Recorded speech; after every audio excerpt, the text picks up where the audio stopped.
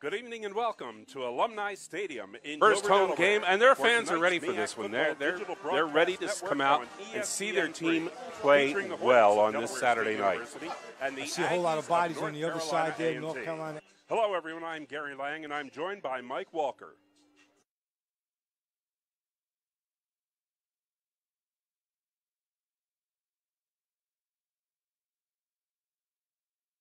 At life, because games end, but life keeps on going.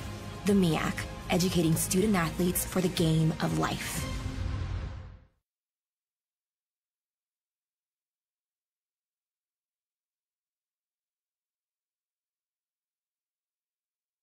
First time in a number of years for a Delaware State game. They installed the lights about a dozen years ago and have used them sparingly. You know, they've been on the road and scheduled a lot of games, especially at the beginning of the season with superior talent. And, you know, the mindset behind that was they were hoping that the program would grow as a result of facing some of these, you know, top 10, top 20 teams nationally. But Delaware State has struggled. And I think Coach Milstead has realized that they kind of start from scratch a little bit. They got to take it back to the drawing board. So you're going to see them not only slow the game down today, but I think going forward, he's going to look to slow this program down a little bit, allow it to catch up, allow it to kind of rejuvenate itself, go out there and find some talent to support the talent that's emerging, right, on the team right now. And I think, you know, with his leadership, the future looks very bright here at Delaware State. Another very logical reason for this game being played in the evening is that this is NASCAR weekend in Dover, Delaware, and the Dover International Speedway is directly across Route 13 from Delaware State University. So trying to have a football game at the same time as the Saturday events over there, they ended about the time people were maybe arriving for this football game. So you didn't have that conflict with traffic and parking and just a general discomfort in the area with two sporting events happening essentially within a mile of each other.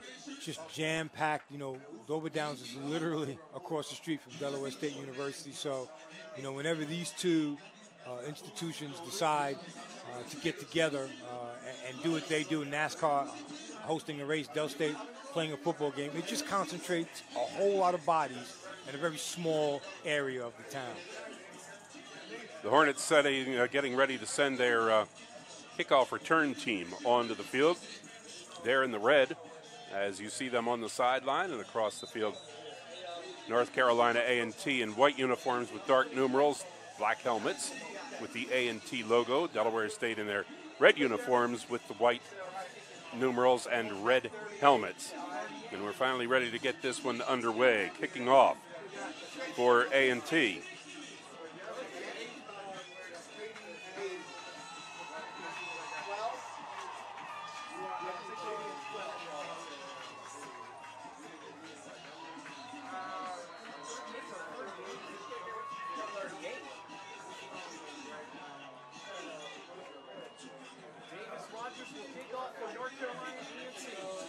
Kickoff by Davis Rogers for A&T. The deep man for Delaware State is Bryson Aline. He stands at his 5-yard line. And this one is underway from Dover. Aline at the 4.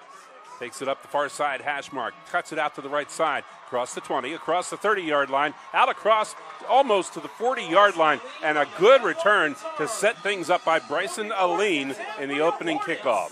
That's how you start a game off. And this is one of those guys who returned the kickoff last week for a touchdown, so I'm sure he's excited every time that he gets an opportunity to put his hands on the ball. But hopefully he won't be having to return too many kickoffs today. Bryson Aline brings it out to the 38-yard line, a good 34-yard return on the opening kickoff. Keenan Black now brings his team out. They immediately go to the shotgun formation. Single back in the backfield will be Aline. They split out two receivers wide on the right side, one on the short side here on the near side. The give is to Aline, tries to turn the corner to the right side, hit at the 35-yard line, breaks away from a tackle and decides he's able to get forward for a yard, but it's going to be a 2-yard loss on the play. Looked like defensive end Darryl Johnson Jr. on that tackle. At least Bryson Aline doing a good job of breaking the initial tackle, but again, that good pursuit out of the Aggies, tackles him for a short loss on that play. The officials say Aline got to the 37-yard line, so it's a loss of only a yard on the play. 2nd down and 11. Again, lone back in the backfield behind the quarterback, Keenan Black. And hold on, we have our first penalty marker of the game. And this is going to be on the Hornets. The head linesman, Stephen Green, throwing the flag. And it's going to be an illegal procedure, setting the Hornets back 5 yards. It'll still be 2nd down, but it will be 2nd down and 16. Now Black from the gun. Short pass, right side, complete. It's going to get maybe about a yard on the reception. It's Trey Gross, the wide receiver. They're going to say he dropped that, Gary. Looked like it hit him directly in the hand. So Gross was looking to make something happen before he caught the ball, and he just taps himself on the head, indicating that that's his mistake. So Gross dropping that one. It brings up now 3rd down and 16 for Delaware State as they want to get something going early in this football game, try to establish some kind of a tempo, move the ball downfield. Keenan Black with the long snap count here on 3rd down. Looks left side, rolls to the left side, now pulls it down. He's going to run with the football across the 40 to the 45-yard line, dives forward to the 46-yard line. It's going to come up 2 yards short of the 1st down on the play. Good decision by Black. Couldn't find anybody open, and pressure was there. Right. Good job by the Aggies defensive line of getting through the offensive line for Del State and putting pressure on Black. But Black shows you why he's so dangerous and probably the better choice as far as the quarterback position is concerned. His ability to run is second to none in this conference. Fidel Romo Martinez is standing at his 31-yard line to receive the snap to punt. North Carolina A&T apparently doesn't believe it. They don't have a return man back there.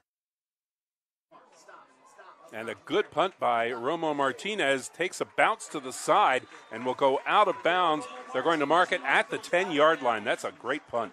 It sure is. He pinned them deep on their side of the ball, so the Delaware State defense is going to have a pretty good opportunity to be real aggressive, put some pressure on this Aggie offense, and try to dictate the pace of this game.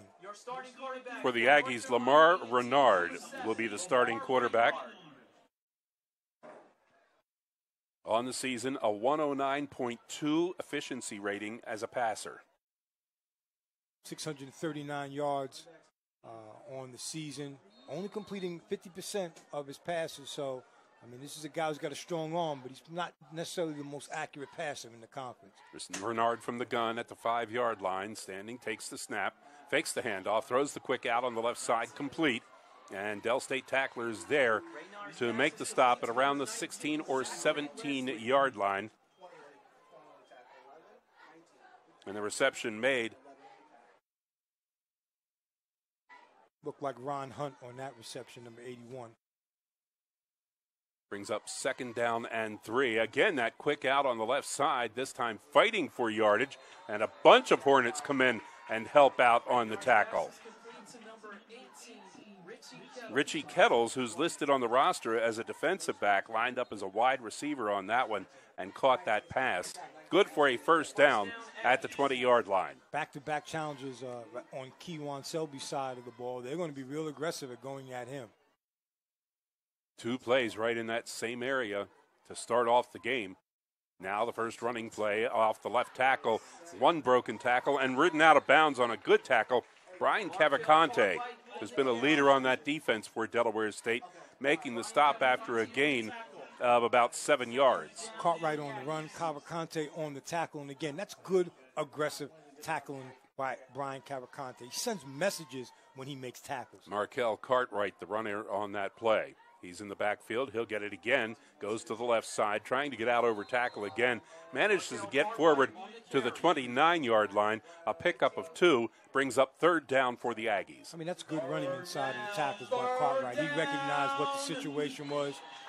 He was definitely running as hard as he could north and south, and puts them in a pretty good situation. It's 3rd and short, one of those distances where they have an option to pass or run the ball.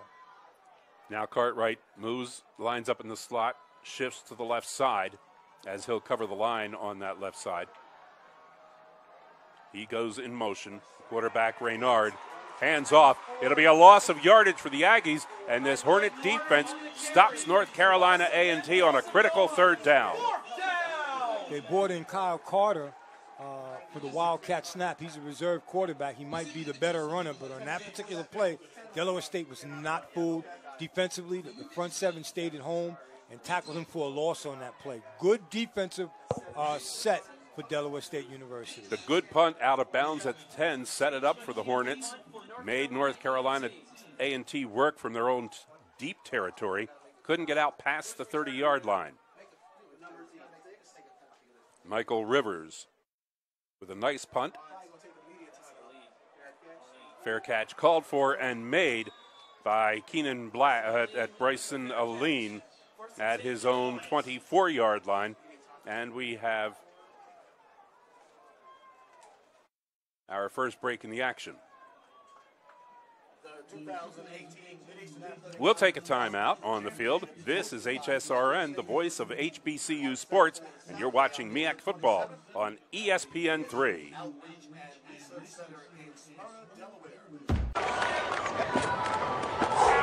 That's going to be on Sports Center.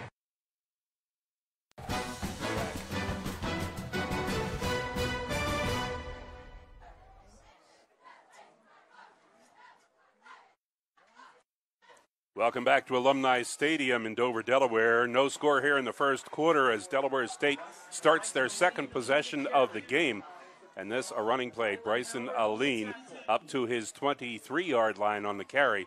That's a gain of 4 to make it 2nd and 6. Running on that left side of the line behind R.J. Moley and Matthew Dirks. They open up some good yardage, some good holes, and allow them to pick up a good 4+ on that run play. Hornets quarterback, Keenan Black, again takes the snap, hands it off. They try to fake the handoff, and they'll pitch it out to Aline on the right side. Breaks one tackle in the backfield and manages to slip forward across to the 31-yard line. Good running by Aline. That's a great individual effort. They tried to give it an option look. They wanted to give Black an opportunity if he saw the flank to take it, but it looked like he engaged the defensive player, so he pitched that ball, and I thought Bryson Aline was going to be tackled for a loss, but again, individual effort and talent allowed him to pick up a couple of yards on that play. Averaging 3.8 yards per carry on the season, and once again, we have the officials and a penalty marker, and this is not good ever for the offense. And it will set the Hornets back. Rather than having 3rd and 2, they'll now have 3rd and 7. And again, in their second possession, it's another series of plays where they have another penalty. And this is what Coach Milstead was trying to eradicate this week. He wanted to stop the senseless penalties that keep allowing Del State to shoot themselves in the foot. 3rd down and long yardage now. Black throwing over the head of his intended receiver. He was looking on that play for Teron Selby, the wide receiver on the left side. Just got it way up too high. That brings up 4th down and another punt for Delaware State. Looked like Black might have rushed that pass just a little bit. I think he felt heat that wasn't actually there, and as the game goes on, he'll become a little more comfortable behind that offensive line. But he's got to trust in it. He's got to plant his feet, identify his receiver, and throw the ball. He can't assume that the offensive line won't provide protection for him. Fidel Romo Martinez averaging 43.3 yards per punt. Got away a good one on his first time.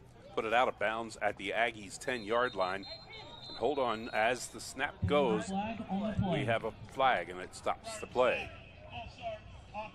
False start on the offense will set the Hornets back 5 more yards. Line of scrimmage becomes the Delaware State 21-yard line. Romo Martinez stands inside of his 10 to take the snap. The better snap this time, and he got away a good one. This one is going to angle toward the sideline and go out of bounds. Let's see where they mark it, at the Aggies' 37-yard line. So another good punt by Fidel Romo Martinez. Martinez flips the field for Del State, and again puts that defense in a pretty good position facing this Aggie offense. The Aggies look like on their first series that they were targeting Kewan Selby. Let's see if they do the same thing in this one. And we have another timeout on the field. This is HSRN, the voice of HBCU sports, and you're watching MEAC Football on ESPN3.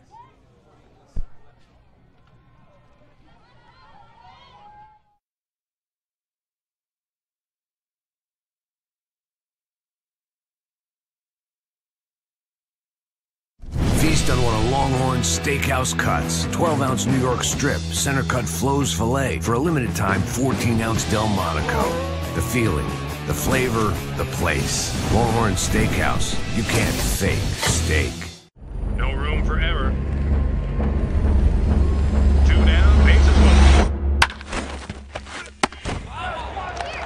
Nice catch, my man.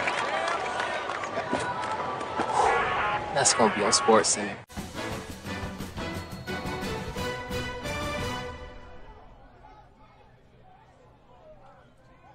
First and 10 Aggies from their 37-yard line, their second possession of the game. And their quarterback, Lamar Reynard, drops back. He wants to throw downfield, and it is incomplete. His intended receiver, Zachary Leslie, the wide receiver, and it was well over his head. No chance for Leslie, the redshirt sophomore, to get to it. Showed he had a strong arm on that particular pass, so I expect to see them continuously challenge Del State downfield. Once again, this is Homie Clap. And we have a penalty marker on the field on the play. And we'll see what this one is. This will be against North Carolina A&T. It sets them back 10 yards. It remains first down, but it'll be 1st and 10 for the Aggies.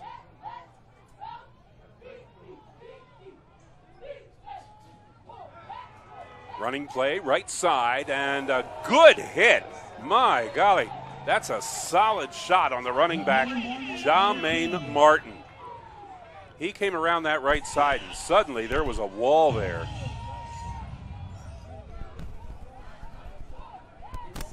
Martin is doing a tremendous job of introducing himself to Cartwright on that play. That's a tremendous run support hit right there, and that's the type of hit that inspires your teammates to want to join in and do the exact same thing. 10-yard gain on the play brings up 2nd down and 10 for the Aggies. Reynard from the gun, drops back, wants to throw, looks downfield, nobody available, now throws a little dump pass and a stop at the 35-yard line, right on top of it. Completion to Markel Cartwright, the running back, but right there to make the stop for Delaware State. Was that Justin Costell? Yep, Johnny on the spot, great open field tackle. That's a tough guy to bring down in space, but Costell does a pretty good job, Gary, of limiting yards after reception. A loss on the play of 2 yards. 3rd down now and 12 for the Aggies. That was a big play. Renard from the gun has Malik Washington in motion to the far side. Pressure coming, has to throw it, going deep. Coverage there, the receiver up over the coverage, but unable to hold on. Ron Hunt, the intended receiver, but the coverage right there to break it up. Kewan Selby doing a good job running step for step and waiting at the very last second to put that arm in there and break that pass up. That's a great defensive stance by Delaware State. Not only did they hold North Carolina A&T, but they made them lose yardage on the play.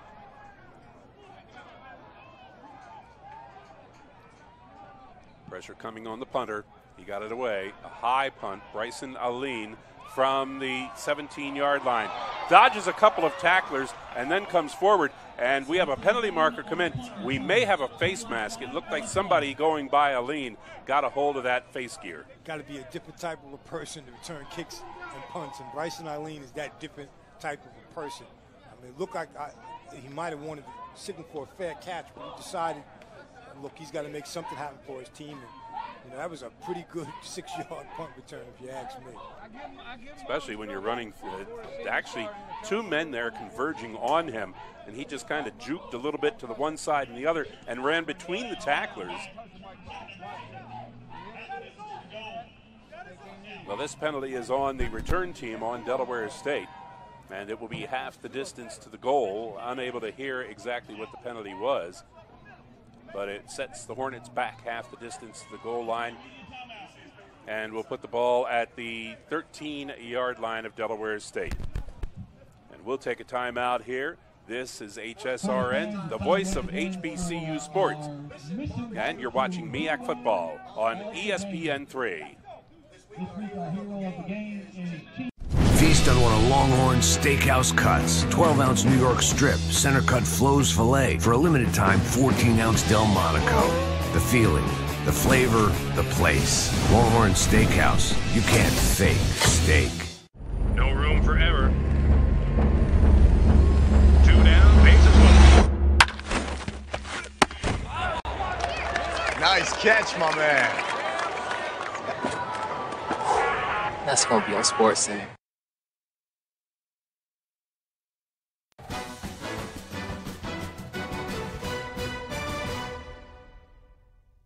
The official sponsors of HSRN are American Spirit Federal Credit Union, Ebon Environmental Services, Fred Drake Automotive, and Magic City Tickets. Hornets' third possession of the game, starting from their own 12-yard line here. Quarterback Keenan Black throws right side complete, out close to the first down, around the 22-yard line, diving out of bounds after making the catch for Delaware State. Number 12, Teron Selby, the senior wide receiver. And twin brother Kewan Selby plays on the other side of the ball, and that's just good timing between those two. We talked about Black developing more chemistry and timing with his receivers. That was a nice opening pass for this series. That's his 10th catch on the season for 36 yards. Now they'll go back to the ground as they give it to Bryson Aline, who managed to get forward for maybe about a yard and picks up the first down for Delaware State. That was a good run by Bryant on that play, Gary, recognizing where the first down was. And his positive momentum pretty much got that first down before that defensive line pushed him back. Back out to the 24-yard line and some breathing room for the Hornets. Aline through the middle, upfield, across the 40, to the 50-yard line, cuts it to the outside, and finally taken down around the North Carolina A&T 40-yard line, and that's Mike Waters who was the running back on that play. Waters had a good hold through the middle and busted it to the outside. No coverage on defense in the middle. Just looked like it was one of those plays that was called at the right time. It seemed like the Aggies defensively vacated the area, and Waters does what Waters does. Took it to the Aggies' 41-yard line. Now a quick out on the left side, complete to Teron Selby. And Selby gets up to the 35-yard line. Pickup of 6 for the Hornets, second down. It's a name that I expected to hear more this season, but I haven't heard it at the beginning of part of the season. But if they want to win, they got to get Selby involved in the offense. That run certainly opened things up a little bit for the Hornets. The pitch out, right side. Aline turns the corner upfield, across the 25, still on his feet, and knocked out of bounds around the 30-yard line, 20-yard line. It will be another Hornets first down. The spread, read option, good read by Keenan Black on that play, Gary. Just recognized that Bryson Aline had the lane on the outside. He gave him a good pitch, and Aline turns on the jets and picks up huge yards on the play. Hornets move into the red zone here. Let's see what they're able to do. They'll hand it off on first down, and the give is to Bryant Dallas. Dallas out behind right tackle, and he works his way down to the 9-yard line. Running behind Leaky Sue and Caden Crawford. Again, Delaware State offensive line showing that they can run block on this series. Mike Waters in the backfield now with Keenan Black. Black from the shotgun. Hands it off. Waters out between tackle and guard on that right side as things are happening for the Hornets on that right side of the offensive line. Waters gets up close to the 10-yard line. It's going to be just shy of the 10-yard line. Third down, less than a yard to go. Mike Waters is a specimen. You know, I've had a chance to see him outside of his uniform. He's a short guy, but physically he reminds me of a fire plug. And his leg strength, you can always tell his leg strength because when he's underneath the pile, You can see the pile moving, but you can't see him. They'll give it to Waters again as he bangs down inside the 10-yard line, but a penalty marker on the snap of the ball. False start on the Hornets. That will cost them 5 yards and bring up a 3rd down and 6. Mike Waters, the team's top rusher coming into the game, had 77 carries coming into the night for 288 net yards. He also averaging 3.7 yards per carry. Unofficially, that's the 5th penalty on the Hornets, and we're still in the first quarter. Your Coach Milstead, you cannot be happy about the miscues as far as penalties are concerned early in the game. Just starting to learn to read his body language from behind. Can't tell exactly what he's thinking, but it can't be good thoughts. There's the snap. But hold on, markers go again on the snap of the ball. And play stops. Prior to the snap, false start, offense. Another false start against the Hornets. 5-yard penalty. Cost them another 5 yards, and rather than a 3rd and 1 from the 11-yard line, now they have a 3rd and 11 from the 21-yard line. Looked like Sellers may have snapped that ball a little bit too early on that play. Hornets sending 2 receivers out wide on the left side, 1 on the right side as Keenan Black barks the signals. Long count. Drops back. Pressure coming from the left side. He steps on the right side and is brought down. I mean, some people might have been looking for a horse collar tackle on that, but it looked like it was good. He got him around the shoulders. Right. You know, the officials are right there, so if it was a horse collar, they would have thrown the flag. But again, credit A&T for flushing Black out of the pocket. The offensive line, again, still struggling to provide him that pass protection that he needs to see downfield and go through his progressions. And, you know, just playing backwards. Penalties really killed Del State on this drive. Jose Romo Martinez, a 38-yard field goal attempt, his 4th of the season, and he's 50% on the season as he hits his 2nd field goal, and the Hornets get the first lead on a 38-yard field goal by Jose Romo Martinez out of the hold of his brother Fidel Romo Martinez. And we'll take a timeout on the field. This is the voice of HBCU Sports, HSRN, and you're watching MEAC Football on ESPN3. That's going to be on Sports Center.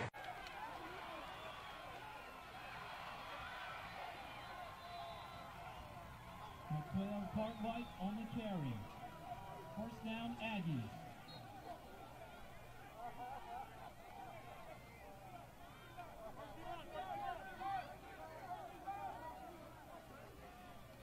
It's first and 10. Ball on the Hornet 42-yard line.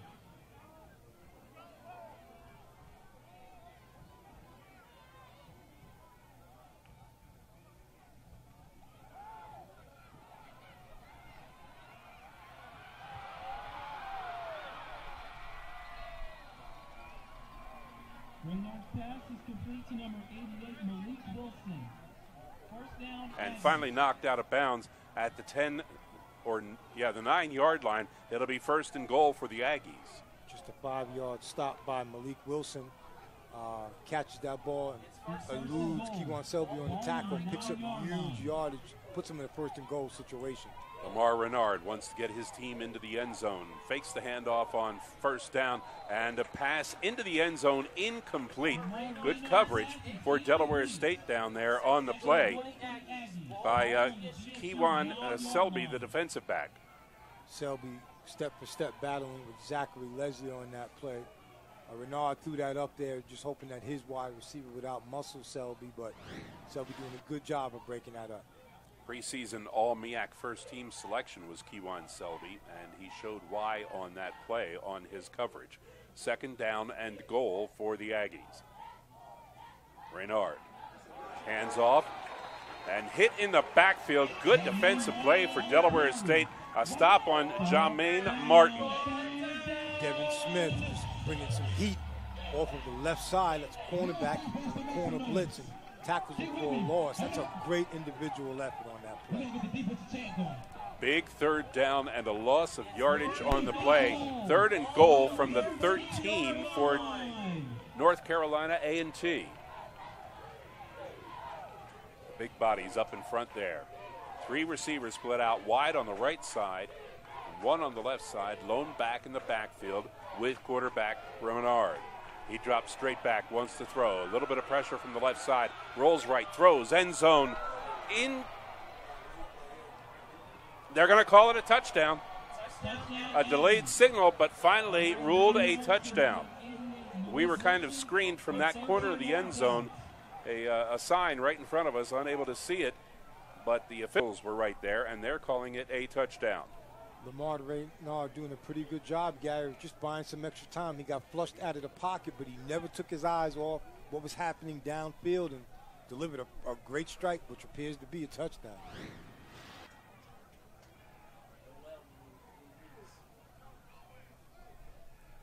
So now the extra point attempt. Noel's kick is up, and it is good. And the Aggies very quickly get into the lead, going up 7-3 here with just a few seconds left in the first quarter. We'll take a timeout. This is HSRN, the voice of HBCU sports, and you're watching MEAC Football on ESPN3. For Benavidez Jr., Saturday at 10:30 on ESPN. It's a tackle at the 20-yard line, blows through, and is finally pulled down at the 35-yard line. And they're saying that was Teron Selby on the return. And not only did he show his speed on that, he also showed that he can deliver a hit as well. Finished it off like you're supposed to finish off any type of running. Let's try to deliver a blow to the defender. But again, seems like Selby's motivated today. And they need to work with this guy. They need to get him the ball in space as much as possible. He's very hard to bring down. He's a fast, shifty kind of a runner. And we just need to hear his name more. Aggies went 65 yards in 5 plays. That's an average of 13 yards a play in 1:44. Hornets run right side. Aline on the carry. Pickup of 3 to the 38-yard line. It'll be second down. Again, running behind Leaky Sue and Caden Crawford. Those guys are a nice tandem on the right side of the offensive line.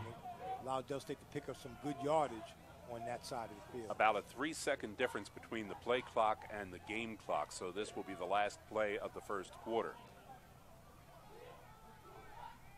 They'll hand it off and run left side. Aline, as a penalty marker goes down back at the line of scrimmage, Aline gets enough across the 45-yard line for the first down. But we'll wait and see what this penalty is. Personal foul. Shot block. Number 66 and 78. 15-yard penalty from the previous spot. Repeat second down. It'll still be second down. And we'll have just a couple of ticks of the clock left here in the first quarter as they'll move back to the Delaware State 22-yard line. They're going to hit Matthew Dirks with that chop block. And that's the left side of the offensive line.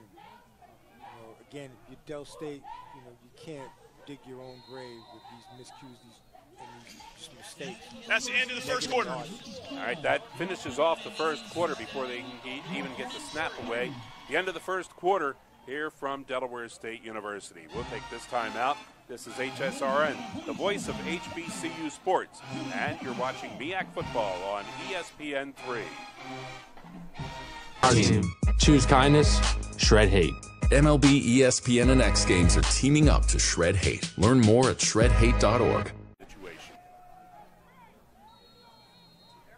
So Aggies lead by 4 here as we start the second quarter from Dover, Delaware. Jerry Lang and Mike Walker. And for the Hornets, Keenan Black throwing deep and over the head of his intended receiver, aired that one out and was trying to get it to Teron Selby down the left sideline. Selby showing the Jets, but again, Keenan Black put that ball where only Selby was going to catch it. Could have been on the inside shoulder. He put it on the outside shoulder and hoped he could have worked to the sideline to pick it up, but he couldn't get to the ball. The defender had him tight along the sideline. He really didn't have much room over there. Now on 2nd down and 10, the two backs in the backfield. They'll give it to the first one, and that is Mike Waters. And Waters spins his way out across the 25 to the 26-yard line.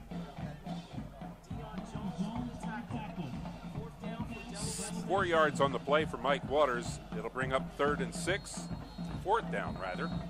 About 20 with that penalty that they had last series. Yeah. Officials timeout shaken up for on an the injury. play, started to come off the field under his own power, and as the trainers went out, he went down to the turf. And that's Mike Waters. I'm hoping that it's just a cramp of some sort, because he seems to be holding his hamstring. And he will be assisted off the field.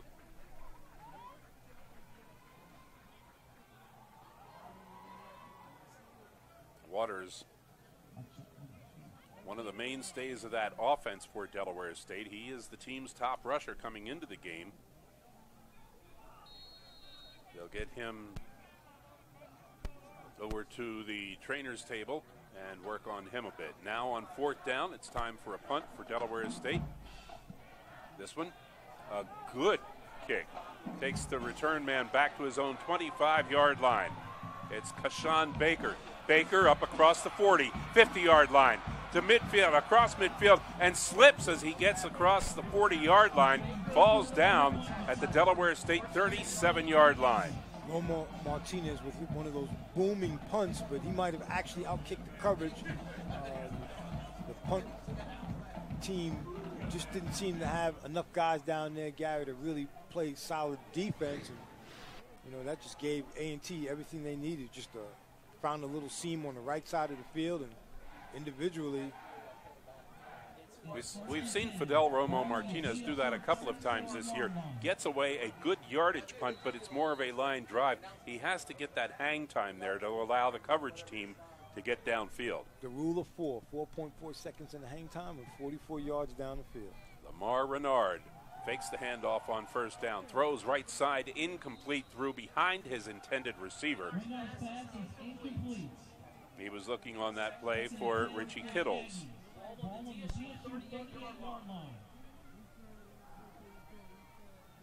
Second down and 10 for the Aggies.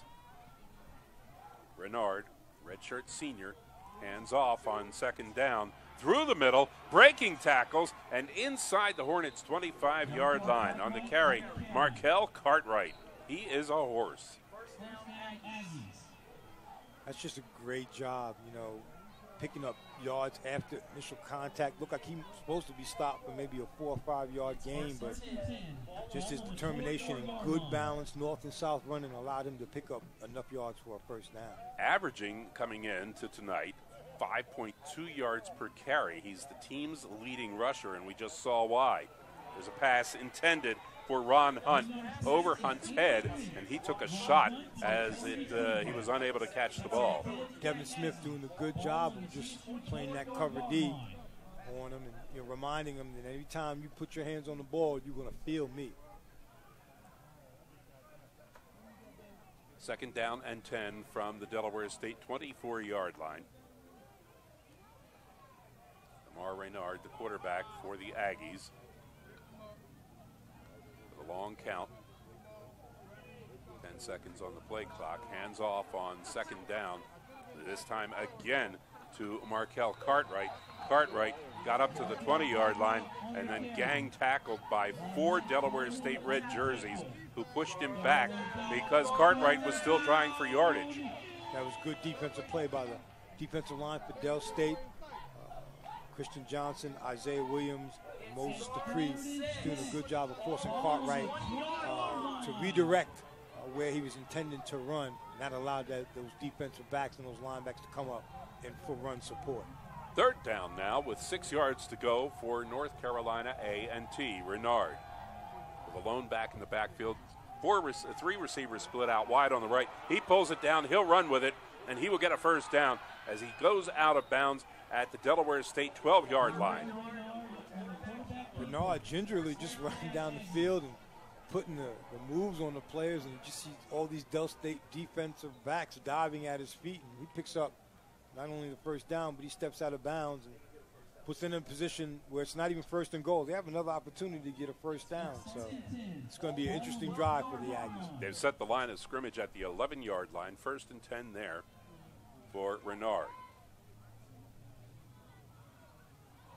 Fakes the run on the option, pass, pitches it left side, and the ball's still loose. Hornets, did it go out of bounds? What are they going to rule here? One of the Hornets tried to grab at it, couldn't hold on to it, and I think he was actually on the sideline when he made contact with the ball, which would have the ball be dead there, and it'll be ruling North on the field Carolina is backwards A&T pass. possession. It went forward and out of bounds. Looked like Devin Smith might have had a shot at that play. But he was out of bounds when he made contact with the ball. So close to the big turnover for Delaware State. Devin Smith making the dive, trying to get it. A bit of luck there for the Aggies with 2nd down and 10. Fake handoff, quarterback, keeper, Renard, touchdown. Well, they sent Jermaine Martin into the middle of the line, and the defense bid on that. And the quarterback took it around the left side, untouched. Good ball fake by Renard on that play. Kept the interior where he wanted to keep them, allowed himself to get a clean look at the flank, and he just tippy-toed into the end zone. North Carolina A&T using that unusual setup here as they have most of the linemen to the left side, and then they come back over and get over the ball in their normal position. I don't know if that is supposed to help the kicker to focus on the goal post without people in front of him, but that extra point kick is blocked. That could be a big play for Delaware State to block that conversion attempt. Media timeout. A good block for Delaware State. We'll take this timeout. This is HSRN, the voice of ESPN. 29 total yards here in the first half, 2 touchdowns.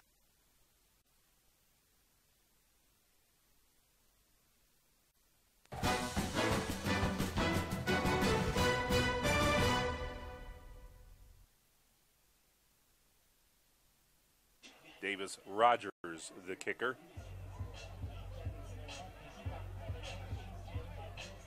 And Rogers approaches. This ball will be taken at the Hornets' 8-yard line. And hit, spinning away, breaking tackles, and then finally driven back on the return for Delaware State. It looked like Kewan Selby. It's going to be Kawan Colley. Colley. Okay. A little hesitation, I think, might have cost him some big yards on that return. He's usually tasked to block for Bryson Eileen, but last week, given an opportunity to return some kicks, he ended up taking one back to the house, so he's a dangerous threat as a receiver and as a returner. His 12th kickoff return of the season, averaging tonight, coming in 27.6 yards per return. That didn't help his average, and that won't help the rushing average for Delaware State on that play. As on the handoff, they lose a yard or two. They'll set it back to the 19-yard line, and it will be 2nd and 11. Bryson Eileen finding nothing behind R.J. Moley and Matthew Dokes on the left side of the line. Eileen can make things happen in the open, but when he's in the middle there, he needs that help. On that play, it's the quarterback keeping and a loose ball. It will be Aggies' ball at the Hornets' 18-yard line. Ruling on the field is a fumble recovered by North Carolina A&T. First down. Against Norfolk, where Black attempts to do maybe something a little bit extra to make something happen for the team. Ends up previous play is under review. So again, a critical turnover for Delaware State on a possession where they really needed to drive down the field, take some time off the clock, and put some points on the board. The DSU postgame show on HSRN is brought to you by American Spirit Federal Credit Union in Newark, Middletown, and Dover. And there's a short timeout on the field. Enough opportunity for us to remind you that we'll be on the road again next week, Mike Walker.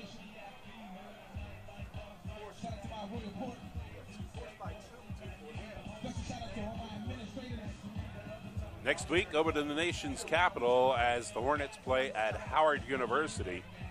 Another MEAC game into that part of the season.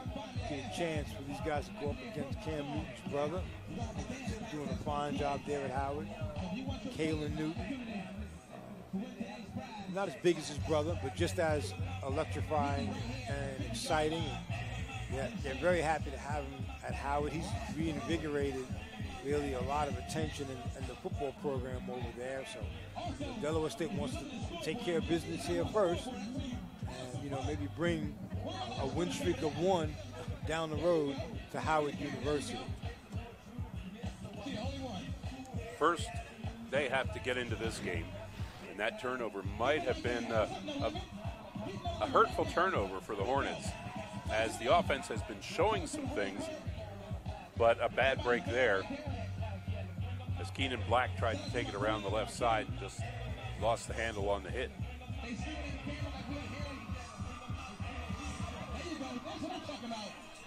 And I don't think Coach Millsap has any intention of going to the bullpen and pulling Black. He's going to allow him to just essentially play his game and hopes that he can compensate with this mistake by making something big happen on some of these subsequent possessions for Delaware State. And I think it's a good idea. No one's going to kick themselves harder on that last possession than Black is. And he's just got to have a short memory because they need him. They need his ability to throw the ball, and they need his ability to run the ball. Because without that dual threat, it just makes it real difficult for this offense to have any chance of being successful. Don't forget you can follow HSRN on Twitter, game day, and all through the week at HS Radio. Follow us on Twitter, the best in HBCU sports. And we'll come back here in just a moment. Total yards for North Carolina A&T, 129. The Hornets with 100 total yards on the game. Third downs, the Hornets have yet to convert a third down out of 3 tries. And, the area where the Hornets are winning or leading statistically in this game or ones that they don't want to lead in. That's turnovers and penalties. And, again, they're killing themselves with these miscues. They're not allowing drives to sustain. They're not moving the ball down the field like they're capable of doing. They've shown they can run the ball against this A&T defense. They've shown they can actually throw the ball against this A&T defense. But the one thing that they haven't shown is that they can sustain a drive without a turnover or a penalty. 86 rushing yards for Delaware State. They do lead in that category, but where they trail is in yards passing. North Carolina A&T with 60 passing yards. Delaware State with just 14, and that's been a weak point of all the previous games as well, passing yardage. Right. Again, if you can't sustain a drive, you're not going to be able to build any stats. The quarterback's not going to develop any timing with his receivers. You point to anything that's the reason why Del State is currently trailing, it's going to be miscues, turnovers, and penalties.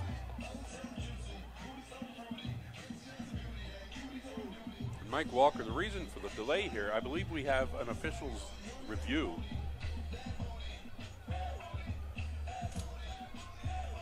I thought it was the vote for the next Supreme Court justice as much time as they're taking right now. Referee Robert Frazier has been looking at an electronic device down there, and he's now going to tell us what's been going on. After further review, the ruling on the field was the player was down prior to losing ball.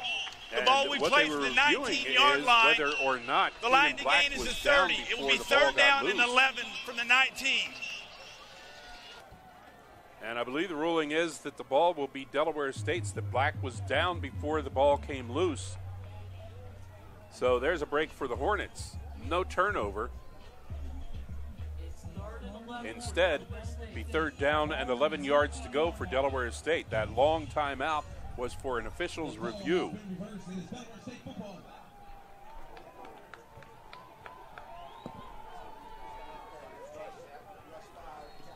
So back on offense go the Hornets. And the Hornets have to call a timeout as they rush back to the field. Delaware State. 10 men that on is the their field. first team timeout of the half. This will also be a media So timeout. they had to catch up and restructure there. Had to call that timeout. They were in danger of being called. Use it. It chose me.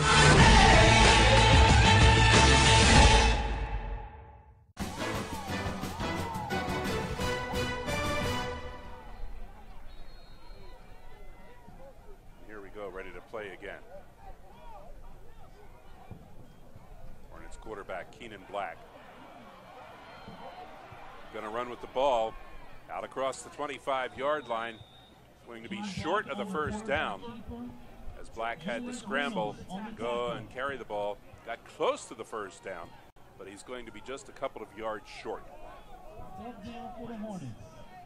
Good tackle by Antoine Wilder, linebacker on that play. He showed good foot speed. Black is very fast, and he had the ability to basically run step for step for him and allow him not to pick up that first down. Fidel Romo Martinez to punt again. He'll give you a good punt for yardage. He needs to get some hang time into these things and let his coverage team get down there. This one hangs a little bit more, and the coverage team gets down there, taken at the 24-yard line, eluding a couple of tacklers, and finally brought down at the 34-yard line. Sean Baker on the return for North Carolina A&T, and they are set up with fine field position for this possession. That was pretty good coverage by the punt team for Del State. Might have picked up maybe 6 or 7 yards on that return. So that's exactly kind of what you want to do. They flipped the field. So again, this is going to be a very important drive for the defense. They love a 3 and out, but they can't give up any points on this possession.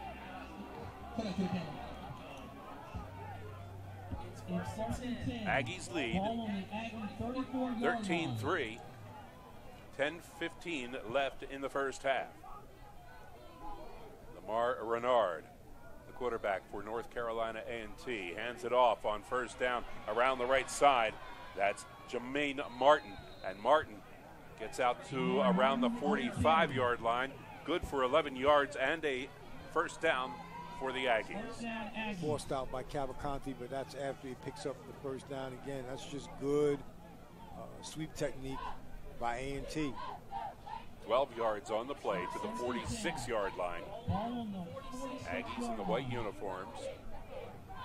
A little bit of direction given in the backfield there by quarterback Lamar Renard to his running back Jermaine Martin. Renard drops back, looks downfield. He wants to go deep. He does. Has a man wide open at the 20-yard line and in for the touchdown. It's Malik Wilson. And that one goes 54 yards for the score. Jahad Niebauer on the cover. It just seems like there was a blown coverage on that play. I think Niebauer got somewhat lost, maybe looking in the backfield, got fooled by the play action. And that's just a wide open situation for A&T. Quarterback Renard saw his man get open and knew he had 6. All he had to do was get it to the right spot.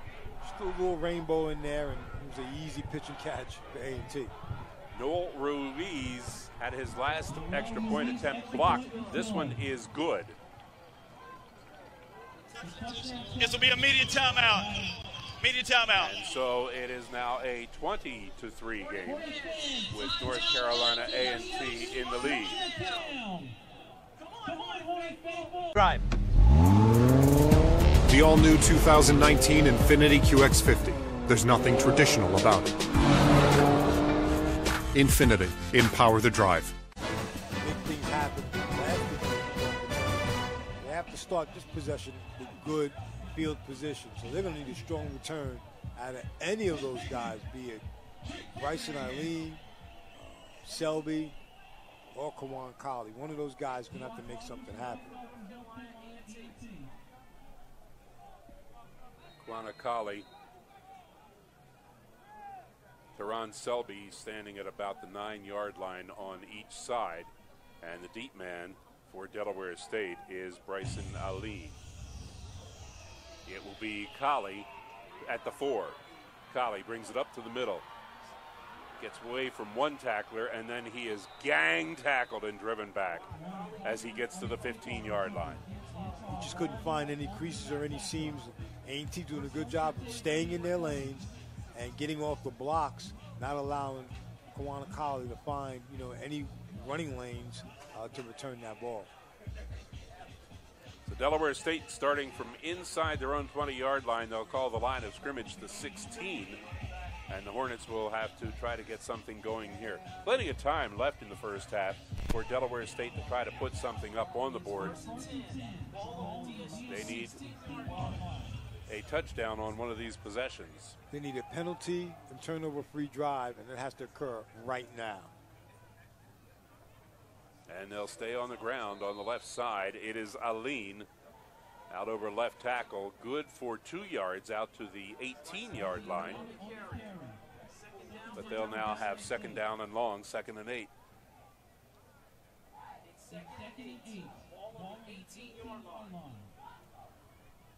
No huddle offense again. Delaware State just running play after play. We had an indication that they might go with some huddles tonight, but so far it's been no huddle. That team coming to the line of scrimmage. And there we have a marker, and this could be another false start penalty, and that would false be about start. The 4th one. Offense number 70. 5-yard penalty. Still second down. 4th or 5th of the evening for Delaware State on false starts. And they got the number wrong. So that's going to be Leaky Sue that they catch for that false start. They attributed to number 70, but that's the defensive play. That's Leaky Sue, right guard. He probably did not run out and correct them either. He's just as happy not to have his number announced. So it's 3rd down and long after the penalty. And here is Aline to the right side, to the 40-yard line, to the 50-yard line, and knocked out of bounds as he crosses midfield. And it was the keeper by Keenan Black and not the running back Bryson Aline. Keenan Black picking up big yardage for the Hornets. He shows you why he's not only one of the more explosive runners on the team, but he's the 3rd leading rusher on this team. When you give Black an opportunity to run the ball in space, he usually makes good things happen. Over the 100-yard rushing mark for the season with that carry, and sets his team up with good field position here. Now the give is to Aline. He has to fight his way through tacklers up to the 45-yard line.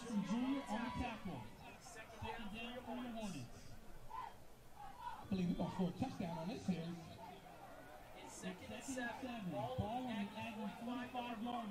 Gain of 3 on that play by Aline to make it 2nd and 7. Black from the shotgun. Little mix-up in the backfield. Now he rolls left side, throws, and I think he was just getting rid of that one. He was looking to hand that ball off. There is no foul for intentional grounding. The quarterback was out of the box. There was a player in the area. Side. Saw Teron Selby out there. Wasn't really trying to get it to Selby, though, but he had a receiver out in the area, and he could get rid of the ball. It looked like Bryson Aline and Brian Dallas, both of them in the pro set formation, kind of bumped into each other. It looked like they were trying to establish that option run play, but one of those guys ran in the wrong direction. Shame it was. Selby was open out there, too. It'll be the quarterback, Black, on the keeper. He's hit and the ball comes loose. And again, it will go out of bounds. Bryson Aline may have saved it for Delaware State, or it may have gone out of bounds. At any rate, it's going to bring up 4th down and 10 for the Hornets. Keenan Black trying to make too much happen on that play, Gary. When you run that option as a quarterback, sometimes the only thing that's available is the yardage you can pick up. You should have been happier just picking up 2 yards that he got on that play as opposed to that dangerous pick that almost cost the team another turnover. And he had that ball held out loose from his body when he got hit. And you know what happens then. It'll fly away. Here's the kick by Romo Martinez. Will be fair caught at the 8-yard line. Good decision by Kashawn Baker there for the fair catch.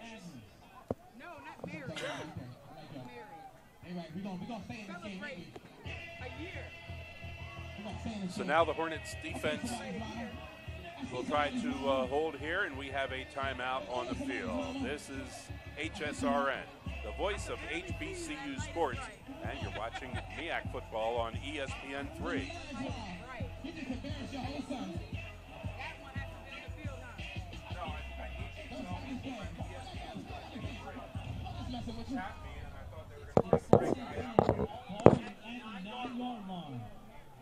Come back.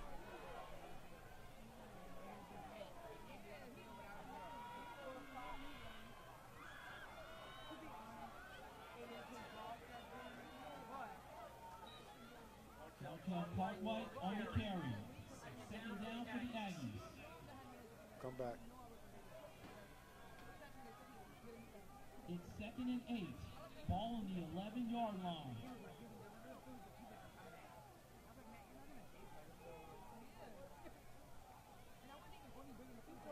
Carry by Markel Cartwright was good for 2 yards up to the 10-yard line. And now the quarterback, Reynard, rolls right side, throws complete. It'll be under the yardage needed for the first down as he gets out to close to the 18-yard line. Keon Selby again on the tackle. They've been attacking his side of the field all game. So he's going to have, a whole lot of tackles, a whole lot of stats, but it also gives him an opportunity to make a big play. And this defense is going to have to make a big play to spark the offense. Malik Wilson was the receiver on that last play. 2 receivers split out each side, and they're more or less in an I formation, one behind the other in both sides.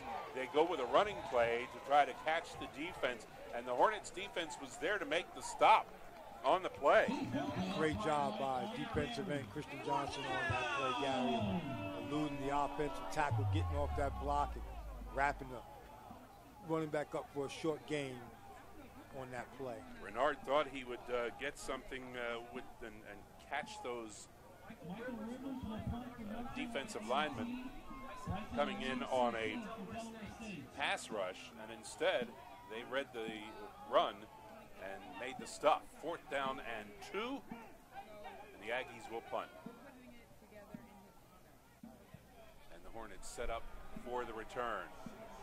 Good line drive punt, and a good opportunity for the Hornets to get a good return across the 50 to the Aggies' 46-yard line on the return.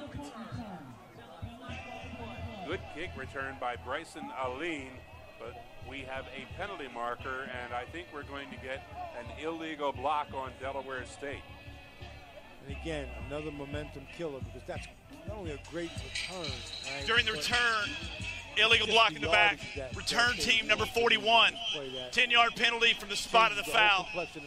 Del State retains possession. First down. Based on field position. So it's a 10-yard penalty, and that you're still going to have 1st and 10, but you have the ball back at your own 33-yard line instead of up at the midfield area. So it's a much more serious penalty than that. Just negates a great effort by Bryson Aline. And, that's a killer. There's nothing Coach Milstead could do. No one scripts penalties. That's something that, more mental than anything else. Black fakes the handoff, drops back, throwing deep and complete. Coming back for the ball and making the catch and working his way close to the 30-yard line, Trey Gross. That ball was underthrown. Gross had to work back through the defenders to get to it. I thought, maybe somebody might have put a hand on that ball, but I think Keenan Black just put a little bit too much air under it. But nonetheless, Trey Gross picked it up early, made the reception, and still picked up some yards after the catch. 1st and 10, Delaware State at the 31-yard line of the Aggies. They roll left side, and the pitch out goes to Brian Dallas. Dallas upended coming around the left side, gets a yard to the 30-yard line.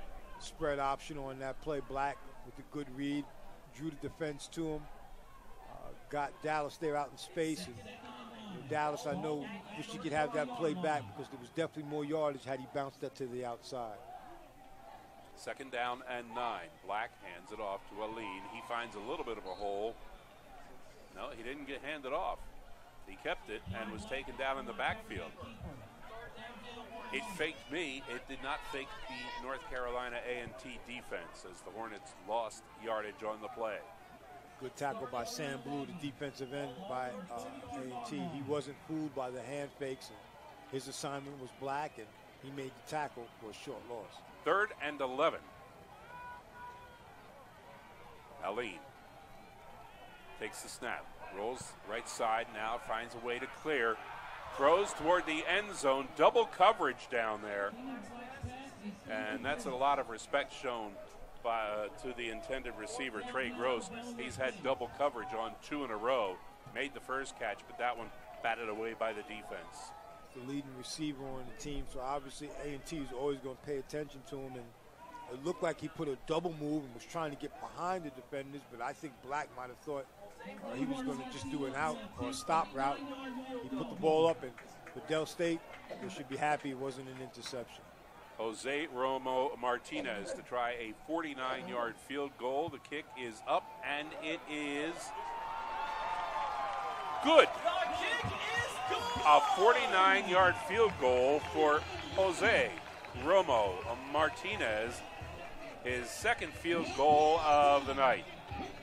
He had enough leg on that guy to maybe kick a 55-yard or so. He's got the distance, he's got the accuracy on that kick, and right now it's his leg that's keeping the Hornets in the game.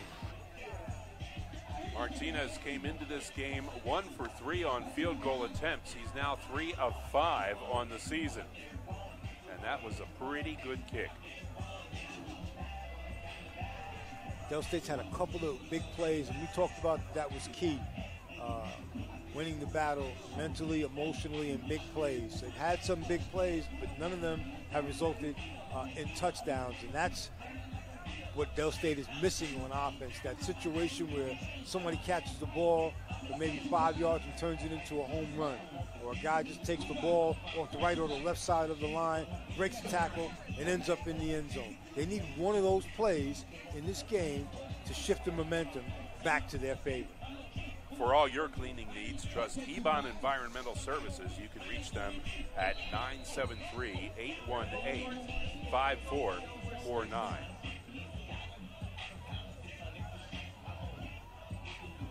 So, Martinez will now kick off for Delaware State. And he is definitely encouraged by the field goal. He kicked that one to the end zone, and it will be downed in the end zone by North Carolina A&T. No return. Ball will be placed at 25-yard line. On that kickoff, and those are the type of things that I think Del State wants at this point. They don't want to give any opportunities for any home runs on kickoff return for A&T. So you got Romo Martinez. He's feeling it right now. Have him drive that ball into the end zone every kickoff.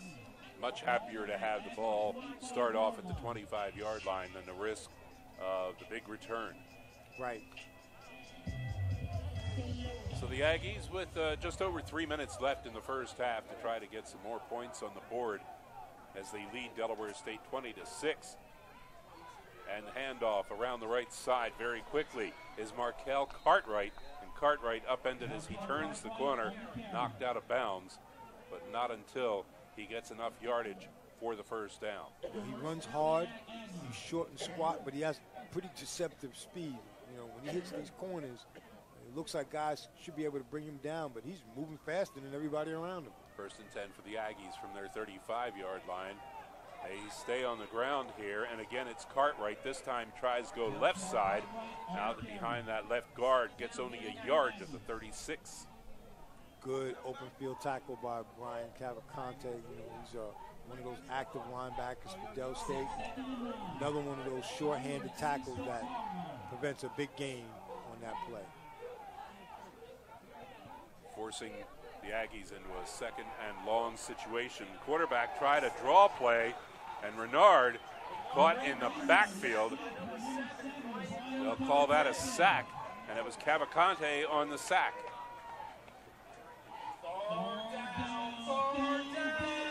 Third down and 10, a loss of a yard on the play.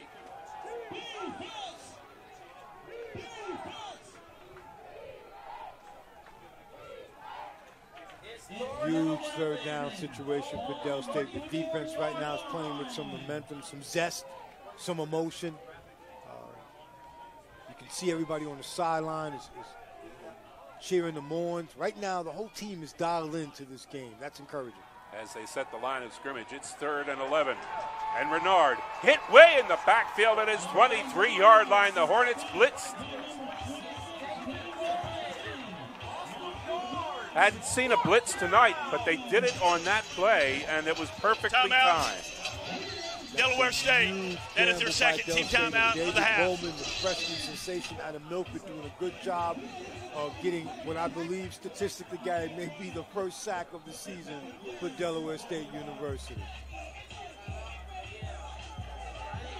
There have been a couple previously, but they have been far and few between.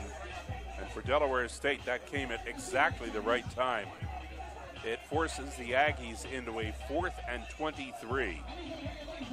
And the Hornets could come out with good field position here with less than a minute and a half remaining in the first half.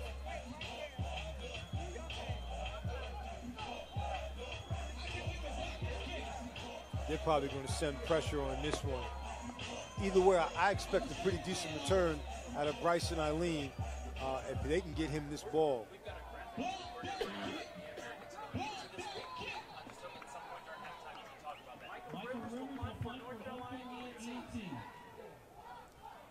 Here's the punt for the Aggies.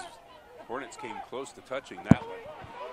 It'll be taken at the 37-yard line for Delaware State by Aline, and he is upended immediately. Check that on the punt return. That was Kiwan Selby. Selby taken down at the 40-yard line. So Delaware State, not much more than a minute to try to travel 60 yards. Need a big play. This has not been a big play offense. A&T is going to defensively try to keep everything in front of them. They don't want Del State to hit the home run. That's going to give Del State an opportunity to catch those shallow crosses, pick up, a whole lot of hidden yards, hopefully get out of bounds and work the clock. Keenan Black rolled to his left side, couldn't find anything there, came to his right side, pump fake, and then ran with the ball up to the 43-yard line. 3-yard gain on the carry. Sure tackle by Antoine Wilder on that play because it's very difficult to bring down Keenan Black in space. Hornets quickly back to the line of scrimmage, and they throw. It is complete at the 49-yard line. Trey Gross, they line him up in the slot position, just basic pitch and catch. He turns around, the ball's already been delivered. He catches it and falls about a yard short of the first down. 3rd down and 1.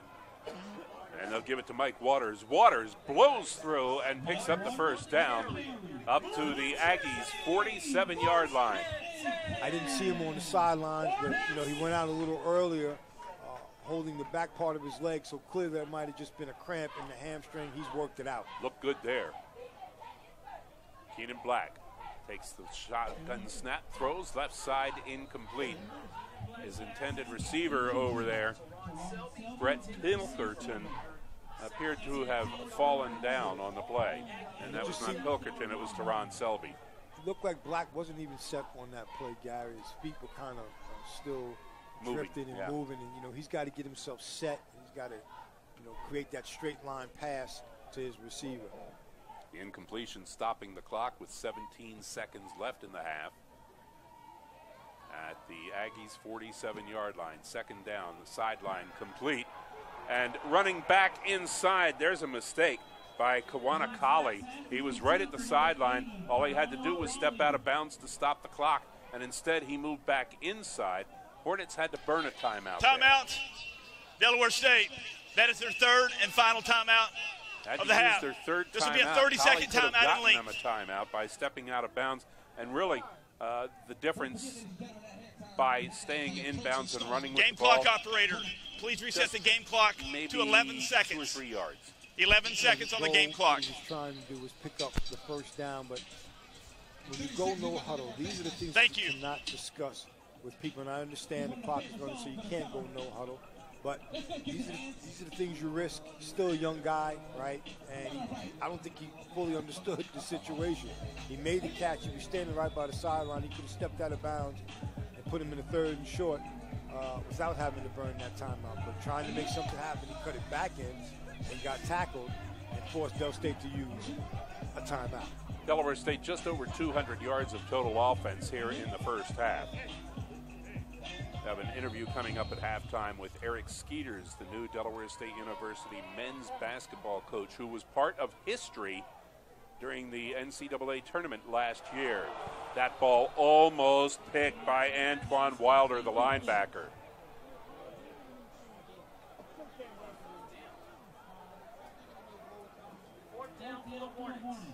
Fourth down for Delaware State, 2 yards to go, and just under 8 seconds left in the half.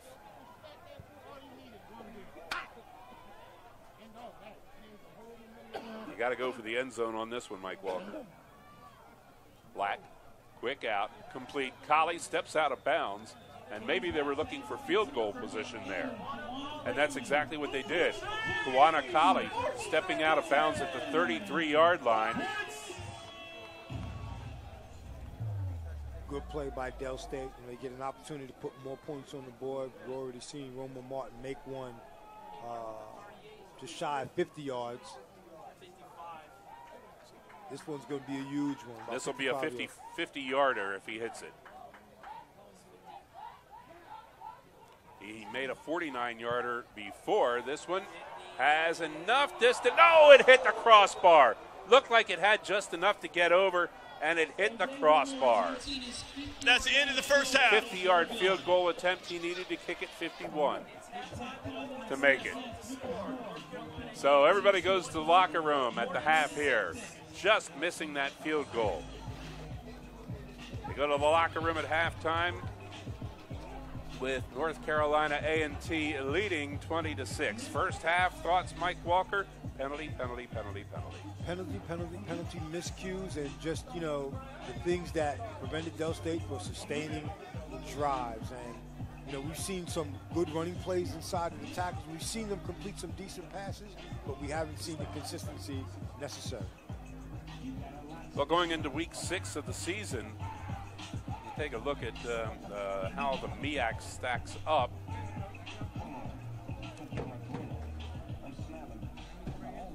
As everybody is now in conference play. You know, basically, we're looking at the team to beat out here, and that's North Carolina A&T. And right now, Del State is still in this game. With all the mistakes that they've made, they're literally still into this game. They're going to need some big plays on defense, and they're going to need their play.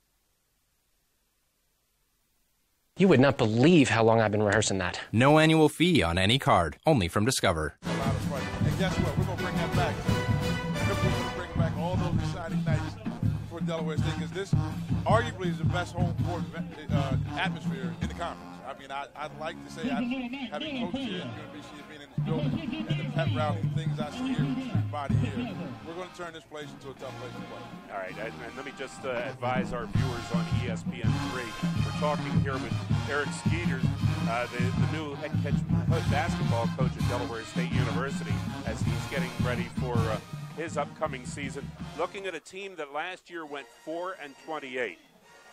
There's been some glory years in basketball here. You, of course, want to get them back to that. You've had a chance to look at some film, but you didn't get to do much recruiting. No, it was late in the process. My thanks and my heart goes out to Dr. Mishu and Dr. Gines and the whole process, because they wanted to make sure they did it right. And that's what they did, and they didn't rush. And so I'm blessed that they gave me a call and offered me opportunity, regardless of the time. There's only 351 of these in the world. Mm-hmm. So when the call came, yes, we have to make some adjustments and make some things happen late. So we got some guys. We were able to bring some guys in that were available. I think we got a couple good ones that will show themselves in the league as time progresses. But one thing about it is the kids have bought in. They bought in. They bought into the work. They bought into the change. They bought into the style of play, and we're definitely going to play fast. We're going to get up and down. And having the personnel to do it, we had to bring some walk-ons on and some walk-ons back, and some guys are actually, making a contribution, paying their own way to school. And everybody now wants to be the part of the excitement of what's new, what Coach Milstein is doing with the football program. I mean, you got a Super Bowl championship head coach here, and back where he also played. So it's a lot of fun with the new leadership. And again, my hat goes off to Dr. Gines and Dr. Mishu, because they are doing a great job with this. I call it the pearl in the oyster. A whole new attitude this year in Delaware State athletics. It just kind of festered for a little bit of time there, and now there's that attempt to go back to some of the good stuff when football teams won conference championships, when Delaware State's basketball team, both men and women, won conference championships, and it's not that long ago. Right. The players who are on your basketball team who you retained from the last couple of years, you could see there was some talent there. They tried very hard, and there was a frustration with that losing. If they can turn that corner. In scheduling this year, looking at the November-December schedule, in previous seasons, we saw some of those tournaments where you were 1 and out, those early season things. This year, the early part of the schedule, you could have a couple of wins under your belt before December comes around. Hey, listen, your lips to God's ears. I hope so. I'm looking at East Carolina November 6th. That's the first game on the schedule.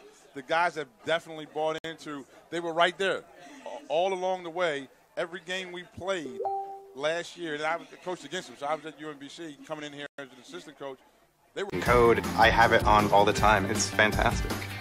We get to build toys for kids and change the world. It's a big deal.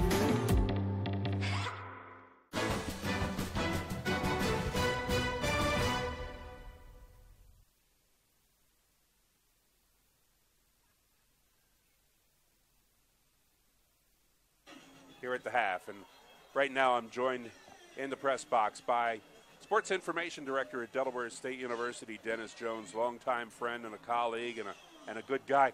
Earlier tonight, somebody was showing me a YouTube video of a game you and I did here 30 years ago on local cable television. I must have been the youngest broadcaster in history, like a 5-year-old kid broadcasting a game. I think the two of us probably set a record at that point. It just kind of blew my mind, and again, reminded me of the evils of the internet. Oh my goodness! Yeah, I'm going to have to watch. I wanted all that tape burned and it's just thrown away somewhere. Yeah, this field and this university was way different back then, and it's come quite a long ways, even in the area of athletics. I mean, a lot of things have changed over the years, but those were some fun days calling games here. Dennis, you've been here through championship seasons. You've been here through some miserable seasons. The outlook is much better this year. Yeah, it seems like there's a buzz, no pun intended, here at Delaware State. We're the Hornets, but there's a lot of things happening in athletics, and of course it's football season. But we're a school that prides itself on diversity, and this school has athletic offerings, everything from equestrian, which is the horses, to to women's lacrosse and golf, and then of course your traditional sports, track and field, football, men's and women's basketball, baseball. So that's something that Delaware State prides itself in. I think that really makes it somewhat unique in terms of college and what you offer in the way of sports. And you were so busy. You're covering all the sports here at Delaware State. I don't know how you tear yourself away sometimes on season overlaps. Oh, it's tough. Thursday night we had a great soccer match here, an evening game. Last evening we had a volleyball match, a MEAC match against Howard University. We have football tonight and volleyball again tomorrow. I'll find a way to sleep and eat maybe somewhere between now and when the volleyball match starts. But this is the time of year. The school year is still relatively young, and the kids are back, so it's a great time here at Delaware State. And it's nice that you're able to come on with us here on ESPN3 for a few minutes, because it may be the only time this week that your lovely bride, Dawn, has seen you. Yeah, she my family has come out for years, my wife and kids when they were young. In fact, my oldest son is assisting us here in the press box a little bit. So it's been a way for us as a family. A lot of families come out here. Look in the crowd tonight. You see a lot of families, and this is really the thing going on in Dover, Delaware on a fall evening. I'm reminding you, Laura loves you, and you're doing a great job.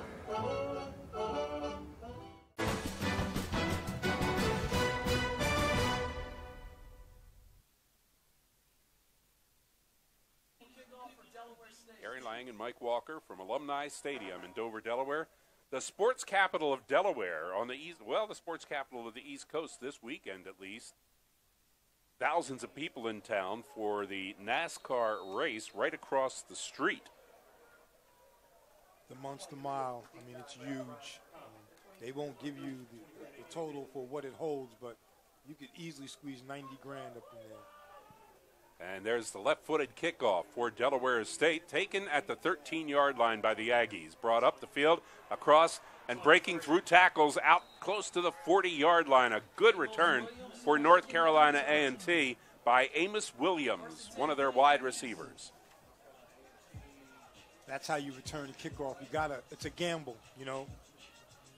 He found a little bit of a seam and quickly ran through it. You get a speedy wide receiver who can shoot those little bit of a gap and take advantage of it. And you got to run as fast as the guys are running towards you. And I can tell you the difference between a touchdown and a concussion, returning that kickoff is usually about 6 inches. Well, Bryson Aline found that out at St. Francis earlier this year on a kickoff return when he suffered a concussion and was lost for that game and the following game at Western Michigan. Their open date came at the right time to give him a chance to get back into action.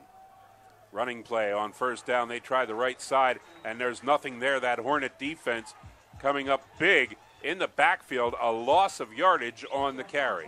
Great tackle by linebacker Brian Cavalcante, the heart and soul of this defense. We're starting to hear his name more and more and more. And, he may become the focus, but the good thing is he's going to bring some of those other linebackers and some of those guys on the defensive side of the ball with him as his play accelerates. MEAC Player of the Week, Defensive Player of the Week for his play against St. Francis, Week 2, as he made that stop for a loss. He blitzes here on second down. The quarterback gets away from the blitz, throws complete downfield close to the 50-yard line, but having to roll out Ron Hunt on the reception, having to roll out the quarterback Lamar Reynard, was really under a lot of pressure as Cavalcante was the second man on the blitz, and he found a hole to come through. They try to plug up that hole in the middle, but it will be a surge forward across midfield to the Delaware State 49-yard line on the carry by North Carolina A&T, and it will be a first down on the quarterback keeper. Aggie Pride just driving back that Del State three-man front defensive line to pick up about 2 or 3 yards, and that's all they needed on that quarterback sneak to pick up the first down. Across midfield to the Delaware State 49-yard line. Renard from the shotgun, lone back in the backfield with him at his right side. Receivers split out on both sides, and the handoff is to Martin. Martin around the corner, still on his feet, and gets belted down at the Hornets' 35-yard line. Missed tackles there gave Martin a chance to pick up extra yardage. And that's the one thing that these running backs and receivers do well. for A&T. You know, they make you pay if you don't make that initial tackle. They're fast. They're about north and south, not a whole lot of east and west out of their running backs or their wide receivers.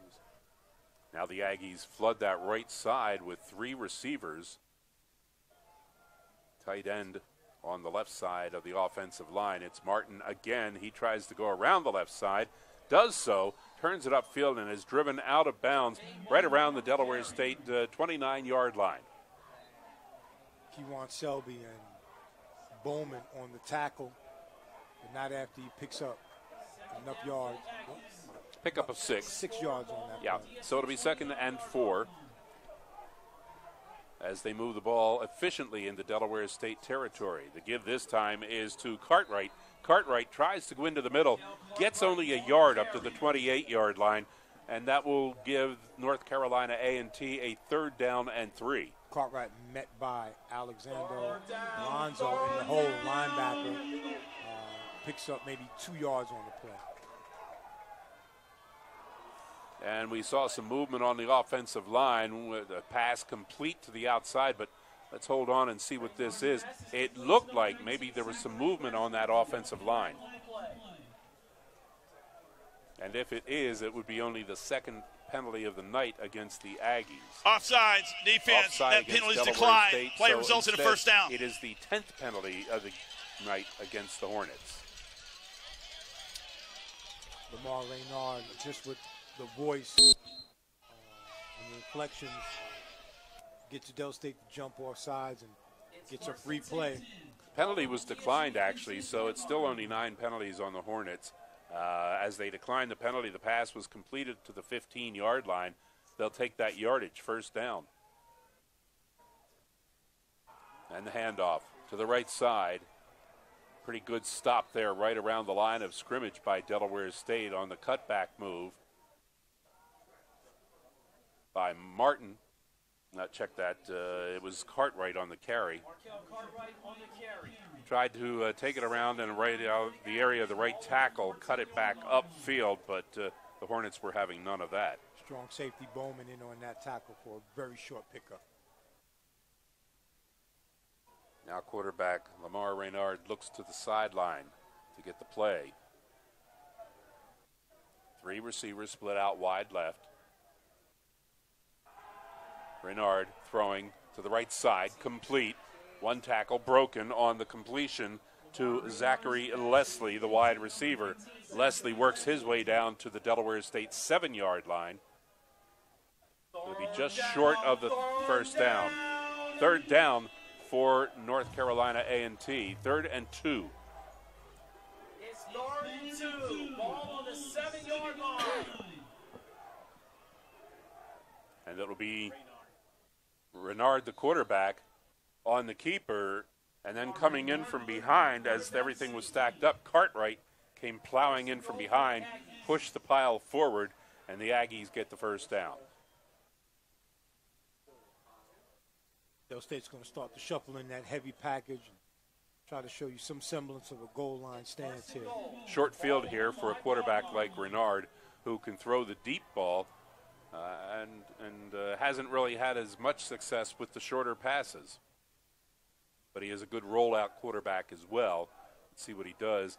Hands it off fakes the handoff and keeps it and takes it into the end zone himself. They are very efficient on that fake. A lot of people thought that he had given it to Markel Cartwright and instead took it in 5 yards on his own. Del State doesn't have, well, he had Cavalcante. I guess he was responsible for mirroring him, but fooled him. You saw Cavalcante kind of looking like where was the ball as the quarterback Renard ran past him into the end zone. The extra point kick is good, and the Aggies increase their lead to make it 27-6. We'll take a timeout on the field. This is HSRN, the voice of HBCU sports. Medium businesses, just like mine. Well, now make someone happy, make someone smile. Alumni Stadium in Dover, Delaware. North Carolina A&T now up to a 27-6 lead over Delaware State. here in the early part of the third quarter. Gary Lang, Mike Walker along with you with Hornets football. Noel Ruiz to kick off for North Carolina A&T. Kind of a line drive kick taken around the 10-yard line for Delaware State, brought right up the middle and finding an opening on the return. That's Bryson Aline, who had one for the distance last week and darn near broke that one, brought it out to the 40-yard line. That was a great touchdown-saving tackle by Kyan Howard from North Carolina A&T. If he doesn't wrap Bryson Aline up, he still might be running right now and getting ready to set up his touchdown dance. Hornets with decent field position to start here, their first possession of the second half. Game clock operator, please reset the game clock to 9 minutes and 50 seconds. Really need to get something going early on here. The officials having a little bit of a conference over the ball. And now they're ready to go. And everybody gets out of the way of harm as that ball is snapped. And the snap is to the quarterback, Keenan Black. Black hands off on first down. And it is no gain for Delaware State as they try to go around the right side. Nothing happening there. Aline stopped.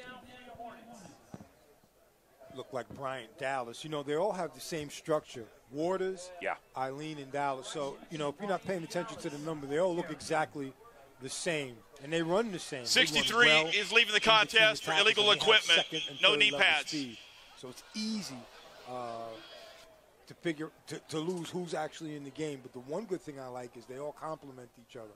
That similar running style is literally like having one running back, but three guys playing that same guy. Second down and 10 for the Hornets. Black fakes the handoff, looks downfield, tries to throw it, and looking on that pass for Trey Gross. Gross down there covered well, just needed to be thrown to the other side. He threw it to his inside, and that's where the coverage was. Gross needed that one to the outside. Yeah, and, you know, Gross pretty much stuck to his pattern. There are times when you're a wide receiver, when you see the quarterback maybe in trouble or the ball's not where it's supposed to be delivered, you have to come off that pattern. You have to make some big plays. That needed to make a big play. Third down and 10 now for the Hornets. Keenan Black from the gun. Drops back, looking for a receiver. Throwing, complete, and right at the first down marker. Good catch made there by Kawanakali.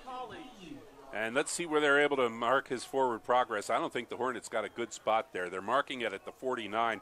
He seemed to be right at the midfield stripe when he made the catch. It's 4th and 1. You know, he did what he was supposed to do, Gary. He came back to the ball. And, you know, he's got to make the reception and fight for the first down yardage. But, you know, as he gets older, he'll realize he's got to flatten that out and not come directly back. Delaware State going to go for it here on 4th down and a yard. And they'll hand it off, and they're not going to get it as the hit in the backfield.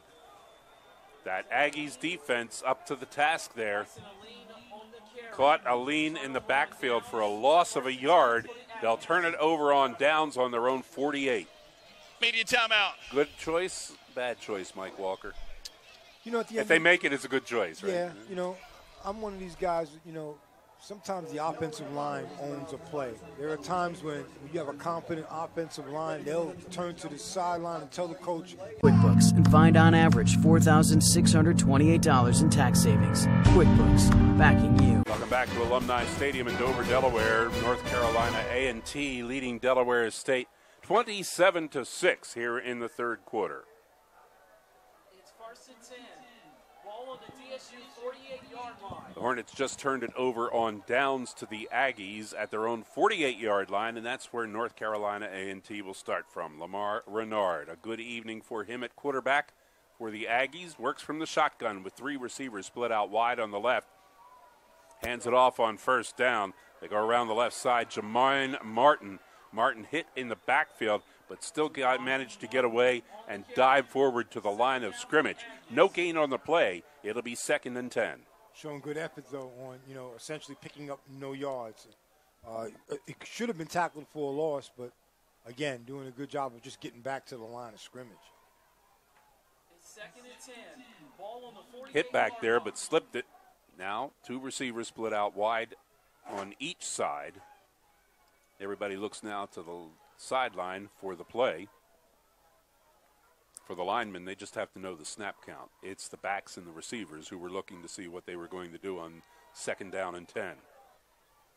Reynard fakes the handoff, drops back, wants to throw. It will be incomplete, and that's good coverage down there because it was into the hands of the intended receiver and then pulled out of his hands by the coverage man. Zachary Leslie had a reception on that play for a 1st down, but again, Kewan Selby doing a good job of fighting that to the very last second, getting his arm up in there and dislodging the ball from Leslie's hands. Good job by Selby. Selby having a pretty good evening out there and a tough assignment with this quarterback and his core of receivers, but Selby's been up to the task on most of those plays. 3rd and 10 now as the Hornets will try to stop the Aggies on this play.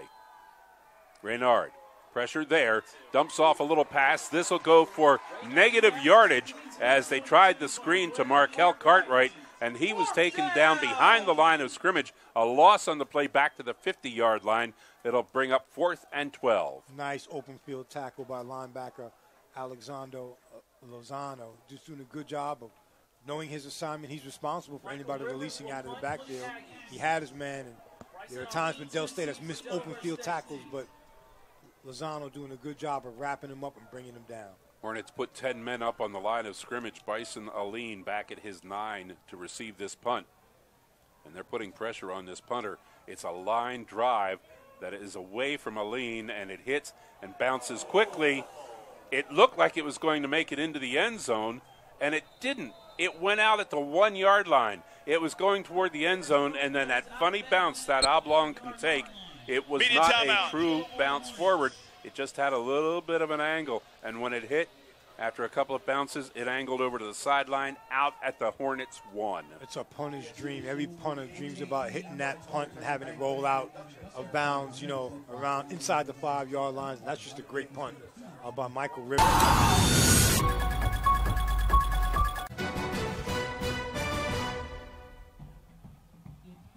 Alumni Stadium on the campus of Delaware State University in Dover, Delaware. North Carolina A&T enjoying a 27-6 lead over Delaware State here in the 3rd quarter.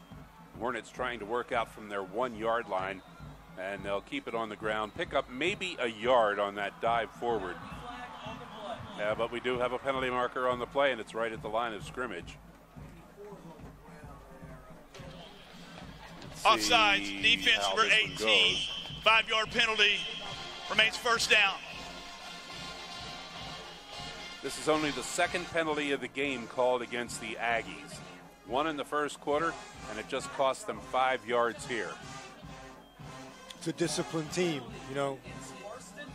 You have to give them credit for that they haven't made any huge mistakes that have benefited Delaware State.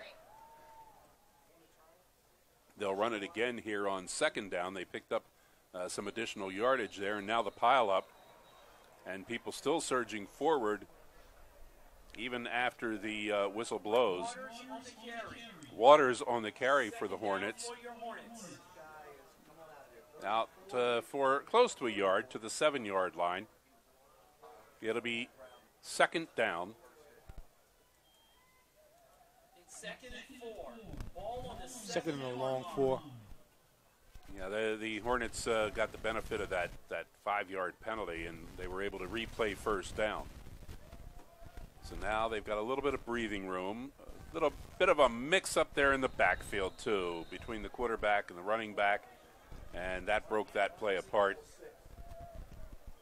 For the Hornets, Mike Waters just not on the same page with quarterback Keenan Black. That play looked like Waters was already kind of winding that play back off of the quarterback riding him into the hole, and it just created some confusion. The timing was off, and you know, A&T again, because they're not really worried about getting beaten deep by Del State. They're just very aggressive inside of the box. They lost a yard on the play. It's 3rd down now and 5. Black is going to be forced to throw the ball. There's the quick out on the right side and almost taken for a pick 6 by Timadre Abram, the defensive back. He saw what was coming there, cut in front of the intended receiver, unable to get high enough to make the interception. So with the penalty that Del State got on that possession, you know, it's still basically a 3 and out, but at least they'll have a little bit more room for the punting team. So the Hornets to kick again, and standing at midfield is the return man for North Carolina A&T, Derek Williams. And standing deep in his end zone to punt, Fidel Oromo Martinez. He needs one of those good distance punts this time. And this one off the side of his foot goes out of bounds at around the Hornets' 33-yard line. They're going to mark it at the 30-yard line. So it must have hit inbounds and then bounced back, went out at the 30. Disaster on that kick. It's not a good job. And, you know, he wasn't really facing a whole lot of pressure from the defense. That was one of those that he could have kind of leaned into that and just let it fly off of his foot, but probably just a little bit too much into his wind-up, and the inaccuracy made it careen off the right side of his foot. Yeah, sometimes you hit a golf shot and you just try to put too much into it, and all of a sudden it shanks off to the side or hooks to the side, and that was kind of a shank there. 24-yard punt sets up the Aggies at the Hornets' 30-yard line. Defense needs to come up with a big stop here to stay in this game. Renard drops back, throws, left side, little screen pass completed to Markel Cartwright. He skirts down the left side, knocked out of bounds at the Delaware State 23-yard line. That's a pickup of 7. I'm going to mark the line of scrimmage at the 24, so it's a gain of 6 to make it 2nd and 4.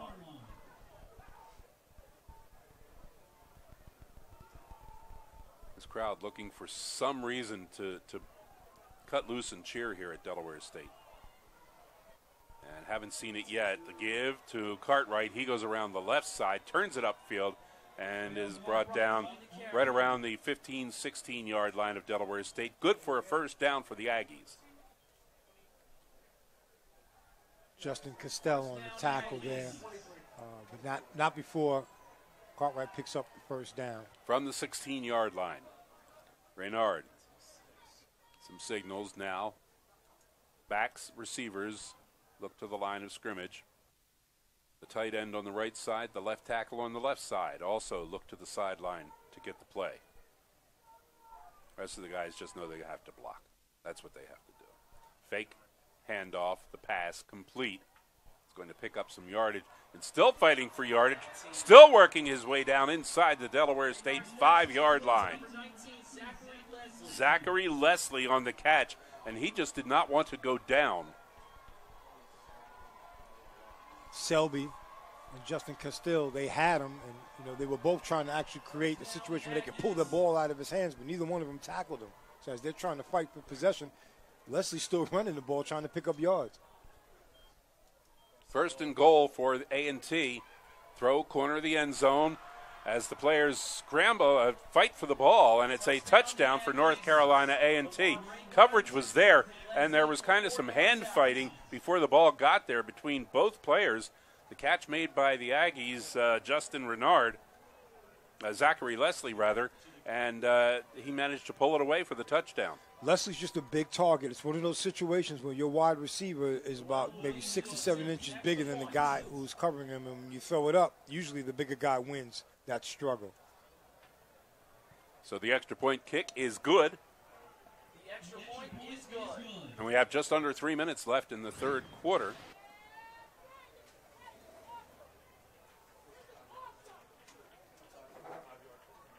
As the Aggies increase that lead now to 34-6. Delaware State got hung up there on that punt that put them back at their own 1-yard line. And then the shank punt by Delaware State, giving the short field to the Aggies, and they took full advantage of it. That's what a good team does. You get a break like that, you go down and you apply the killer.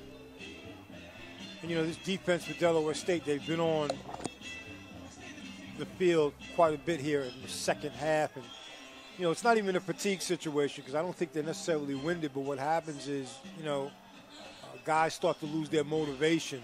You know, they're not as excited as they were early in the game, and you know, they start to give up a few more yards than they normally would, and then you find the defense is no longer engaged in the game. So, you know, it's imperative that the offense do something right now to create some spark, to get some energy, some life back into the Hornet side of the sideline. Kickoff by North Carolina A&T. This one is a little bit short, taken at the 10-yard line on the far side of the field by Delaware State. And brought back across the field, up across the 30-yard line, dragged out of bounds after crossing the 30-yard line. Teron Selby on the return. Started off on the right side of the far side of the field and then brought it across the field. Not running laterally, was picking up yardage as he came across. Just looked for a place where he could turn it up, and it never happened. Good individual effort. None of the lanes were established on the side of the ball that he initially tried to run. And what he did, what an athlete will do, you know, try to extend the play, see if he can change direction and pick up a couple of blocks. And he gives them pretty decent field goal position to start this crucial possession. From the 32-yard line, 1st and 10, Hornets. Keenan Black trying to get something going on this possession, and hold on. We have a penalty marker and a whistle. Delay game, offense number Delay 5. Game by Delaware 5-yard penalty, State. still first down. Going to cost them 5 yards back to the 27-yard line, and we'll start them off with a 1st down and 15. It's becoming too common for Delaware State University to have something good happen only to be followed by something bad happen. Another one of those penalties that puts them in a hole. Yeah, it was a nice 22-yard kick return, and then the 5-yard penalty, and that doesn't help. And they're playing a running game. They're still trying to run the football as they give it to Bryant Dallas. On the carry. And Dallas picked up a yard out to the 28. Hornets have not had much of a passing game on the season. They do have some good running, but when you're down by 28, you have to be able to throw the ball a little bit. And now Black with the long snap count. Takes the snap, drops back, looks, right side, nobody open, comes back left side, nobody open. Finds an open receiver as coming back to the ball was Trey Gross. Trey Gross having a pretty good evening here for Delaware State, making a catch. Looks like he'll be just a yard short of the 1st down. Officials timeout for an injury. He's a big target. He's a sophomore, 6'4", 200 pounds, so he's the type of receiver that, you know, they want on Del State's side of the ball. We have a Delaware State player down, one of the offensive linemen. The opportunity for us to remind you that the DSU postgame show on HSRN is brought to you by American Spirit Federal Credit Union in Newark, Middletown, and Dover. Hoping it's another one of those cramping situations and not something that's a ligament or tendon related. And the way they're stretching his leg right now, we're hoping that it's just a cramp. Training staff's out quickly to attend to that lineman who was shaken up on the play. We have been unable to see his number and determine who it is that is down. And, you know, observing, and this is a fairly warm evening here in Dover, Delaware for the first weekend in October. Maybe a chance to see what happened here as shaken up on the play. It was Antelli Moley. RJ, he likes to be called RJ Moley. Still down on the field. And you can see that he got pushed back on the play. You would not expect on a Saturday evening in the first week of October in Dover, Delaware, for it to be 72 degrees. Not only is it 72 degrees, look again there for our television viewers at what happened to Moley on that play. Seems like he just collapsed under the rush of big Shamari Wallace. Wallace just driving him back, and I don't know if his leg buckled or if he twisted his knee, but I didn't see anything other than a normal pass rush. Just landed very awkwardly when he fell. They're sending out the other big bodies to help him off the field.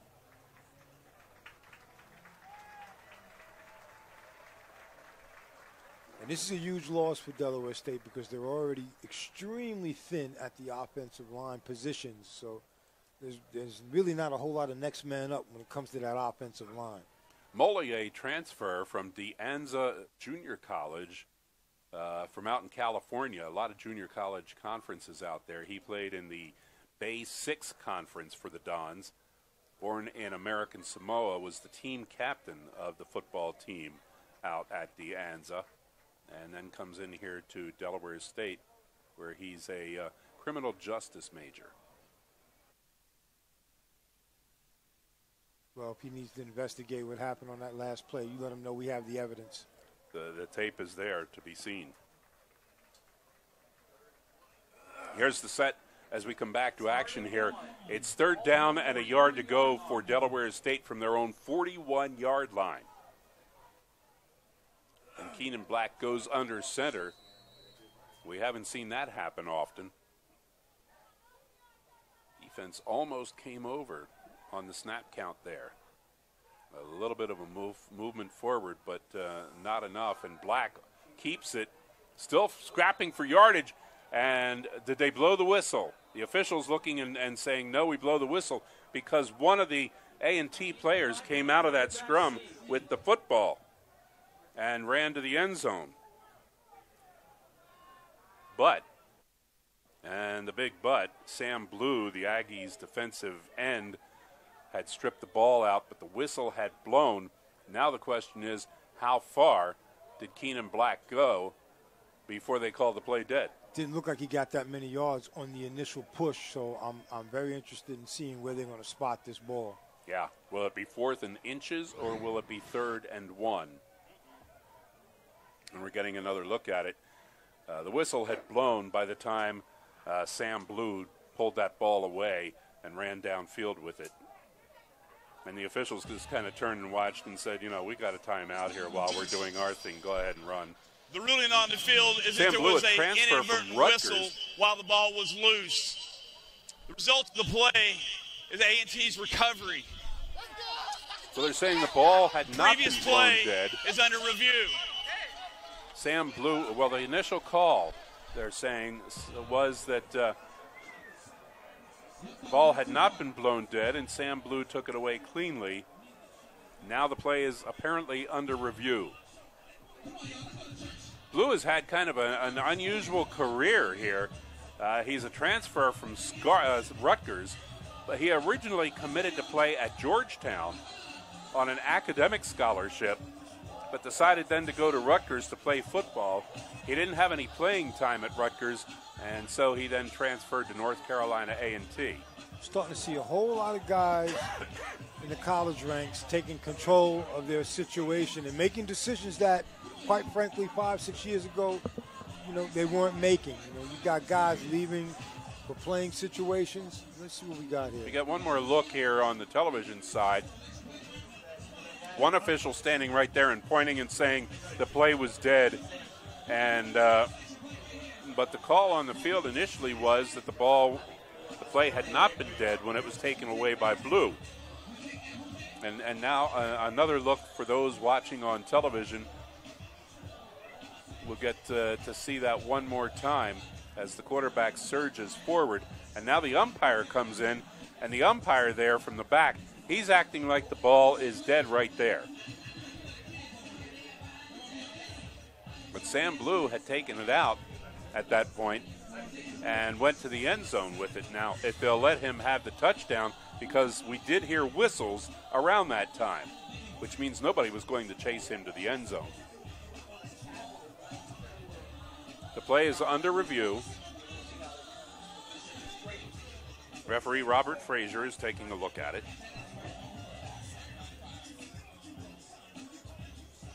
Chance for us to remind our listeners and viewers too, need tickets to an event, go to MagicCityTickets.com.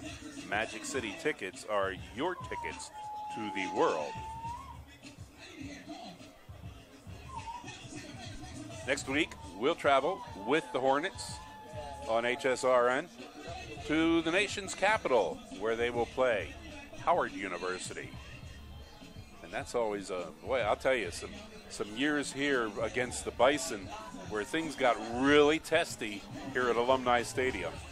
If there's a natural rival that Delaware State University has, it probably would be Howard University. You know, when I used to go here, there were a lot of guys who were also recruited by Howard, the same guys who ended up going to Del State. And, you know, a lot of times they'd be playing games, and we would be playing games, and guys would know each other on the other side of the ball because they went to the same high school. So Howard's always been a thorn in our side. They ruined our dreams a couple of times. I know we ruined quite a few of theirs. So I'm looking forward to the same spirited battle that we've had with them throughout the history of all of our battles. Good rivalry in the MEAC in football. And for Delaware State, you talk about back in the day, the rivalry was always with Coppin State. Had a chance to talk about that a little bit with Eric Skeeters, the new head basketball coach at Delaware State, as he was our guest at halftime. And he spent some time as an assistant at Coppin State.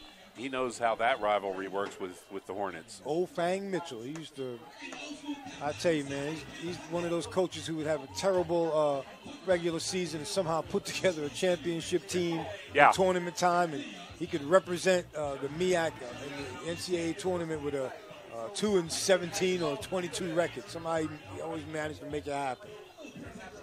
You know. And as Eric Skeeters can tell you, when you get there, anything could happen.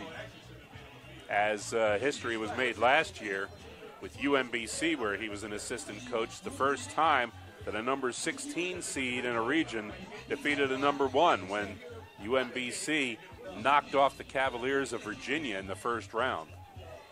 Coach Skeeters will accept that same magic here at Delaware State University. He would love to have it.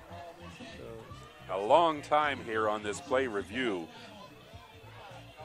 Our viewers have seen it a number of times, as I am sure referee Robert Frazier has seen it a number of times now. The problem is, I don't know, and here's the call on the field was that it was the ball was taken away. There's nothing conclusive to say that didn't occur. There's nothing conclusive if it had been ruled that the quarterback was down. Nothing conclusive to change that either. You know, we're up here, so we couldn't hear the whistles, and the timing of the whistles are important. That's the important part. Is Robert Frazier able to hear the audio of the play and hear the whistle? Did the whistles occur before Sam Blue took it away? Well, they're sending the offense back out on the field, so maybe Delaware State got some advanced information about what this call is going to be. Or the offense appears to be getting ready to go back out there. That could just be cockeyed optimism, too. You know, you don't want to tip your hand and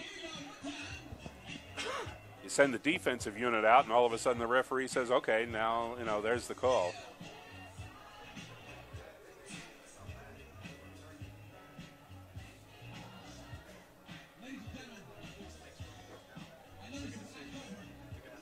But do they have to get every official to sign off on this call here? Yeah. Take the petition around and get everybody to sign off on it.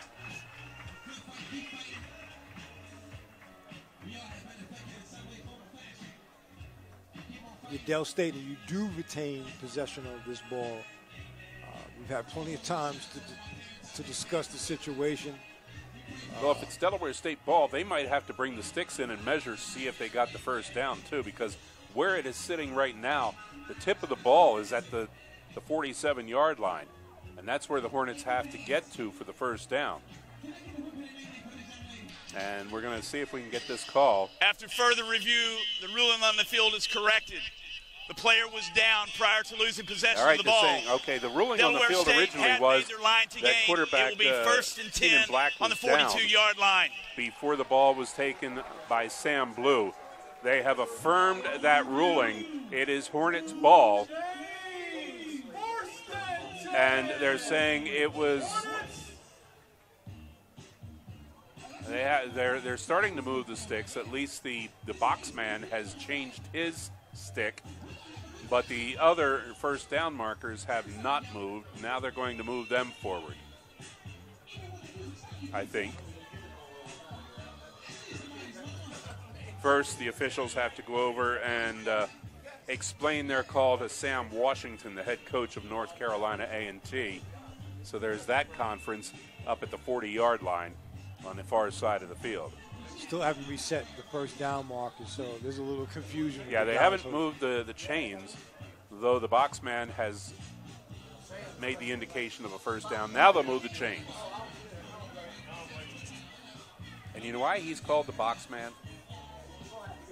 The guy who has the marker with the number on it. Originally, that was a box around a pole, and it had 1, 2, 3, and 4 on it, and he would turn that to the side of the field to indicate the down, the box man. Penalty marker on the play as Delaware State runs the ball up across to the 45 to the 46-yard line. So now, Mike Walker, if you ever get on Jeopardy and the final illegal Jeopardy formation offense, 5 men in the backfield. Illegal motion penalty. in the backfield against Delaware State. First That'll down. cost them 5. If you ever get on Jeopardy, and the question on Final Jeopardy has to do with why is the guy called the box man? The real question should be, how did Mike Walker end up on Jeopardy? That's the real question. Well, there's that too. It'll still be first down for Delaware State as they move the ball back 5 yards. 1st and 15 from the Hornets' 37-yard line. Keenan Black takes the snap from the shotgun, throws complete. Just a little bit of yardage on the play there as he gets it to the tight end, Isaiah Williams. He'll pick up 4 yards on the play to make it 2nd and 11.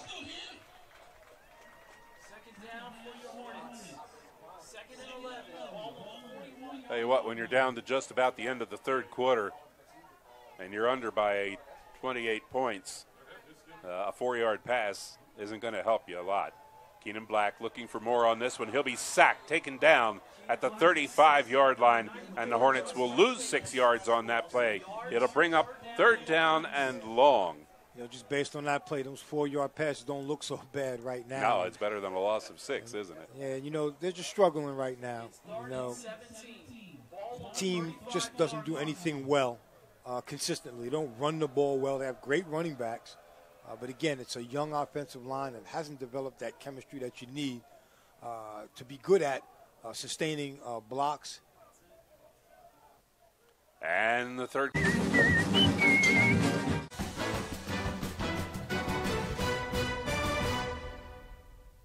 Nice stadium on the campus of Delaware State University in Dover, Delaware, where North Carolina A&T, as you can see, leads 34-6 over Delaware State as we are underway in the 4th period from Dover. Gary Lang, Mike Walker bringing you the action. Glad you decided to spend part of your Saturday evening with us. It's not really a date or anything, it's just that we're here. And it will be Delaware State ball with a 3rd down and 17 as we come back to action here in the 4th period. Keenan Black rolls straight back, drops back, throws complete to Bryson Aline. Aline, good yards after making that catch. A nice screen play, but they're going to come up short of the first down by about 4 yards. You know, it was a good call. The timing was right, but the execution was just a little bit off. You know, Bryson Aline didn't catch that cleanly.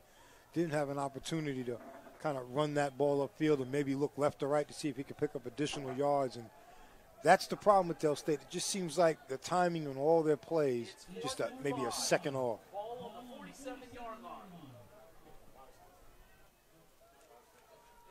And they're going to go for it here on 4th down. 4th and 5 for Delaware State. And Black's just not on the same page with his intended receiver there, Colley, as Colley went downfield and Black threw it behind him.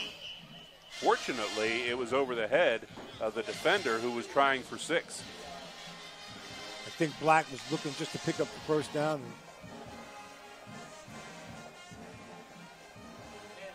If you try.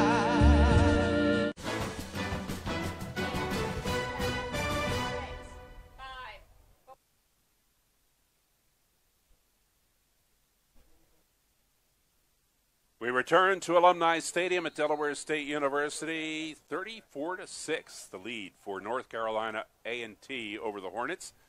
We're in 4th quarter of play here, and the Hornets for the 2nd time have turned the ball over on downs in their own territory. Lamar Reynard having a good evening. Wants to go deep and get a bunch of them here. And it is broken up. Good coverage again. If there's one thing that has been consistent in maybe the last 3 games for Delaware State is their defensive secondary. They've been up to the task, and they have been challenged very often. Isaiah Small on that breakup. Doing a good job of just trailing the receiver and turning his head at the right time to pick up the ball. And all he's got to do is deflect it. Doesn't have to make an interception, just deflect it to kill the play. 2nd down and 10. Reynard again, this time faking the handoff, rolling right side on the option, throws it out of bounds as his man down there was covered again pretty well, and he just had to dump it off and get rid of it. 3rd down and 10.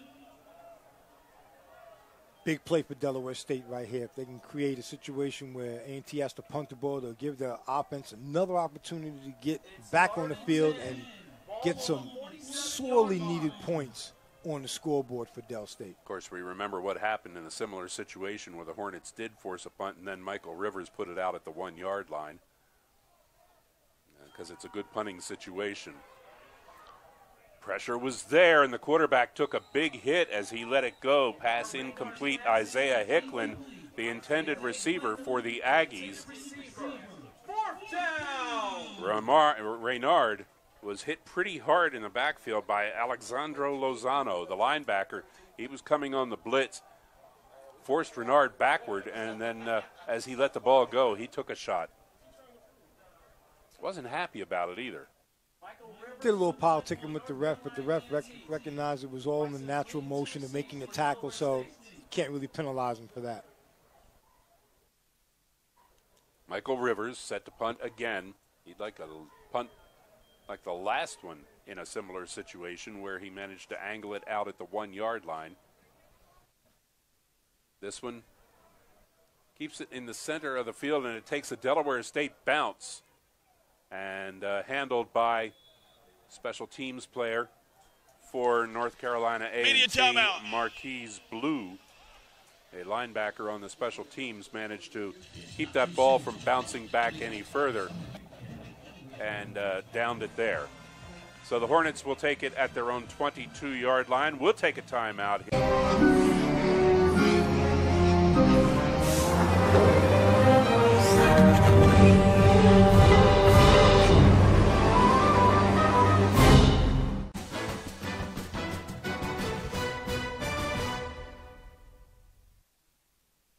Hornets ball from their own 22, 1st and 10, as a big lead for North Carolina A&T, and an incomplete, completed pass to Ron Selby on the reception for the Hornets. That's going to be an incomplete It'll be an incomplete pass. That's what I thought initially, but Selby came up with it in his hands. So it remains 10 yards to go and brings up 2nd down on the incompletion. Tough night for Keenan Black, trying to find receivers open. He's thrown behind a few and over top a few. That time he's almost picked for 6. You might as well run to the end zone. You almost had the ball with you. Mac McCain III, the defensive back, stepping in front there and getting in front of Trey Gross and almost getting himself a touchdown. But you can see why he's on the defensive side of the ball, because that hit him in a very dangerous place, both of his hands. For Black, he just ducked a bullet. Again, you know, A&T is not intimidated by being beaten deep by Delaware State University. So these defensive backs, they're not even going to peel backwards once these receivers are released. They're just going to wait and look at the quarterback. Black on the keeper, runs forward, taken down short of the 30-yard line. It'll bring up 4th down and long yardage, about 5 yards to go for Delaware State. And even though the clock is against them and so is the scoreboard, this time they will have to punt it away. Just too deep on their side of the field, and you don't want to serve up essentially what's field goal position to A&T. As much as they probably would like to go for it, the situation doesn't really allow them to. Fidel Romo Martinez punting this evening for the 7th time. He's racking up a lot of punting yardage this season. Taken at the 17-yard line. A little bit of a return room. Oh, wow, what a big hit all of a sudden.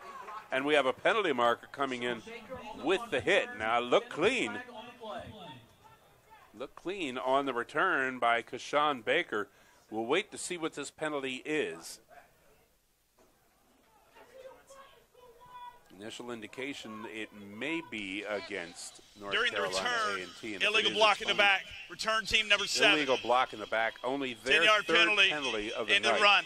That's how you win football games. You play mistake-free.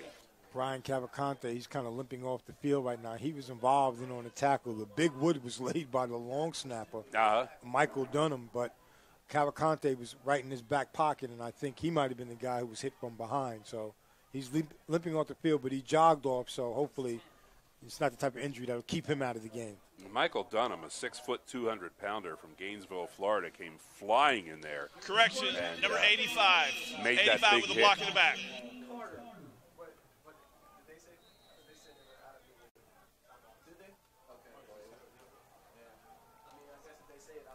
Khalil Carter showing up now as quarterback for North Carolina A&T, getting some game action, faking the handoff and bootlegging it out to the 18-yard line.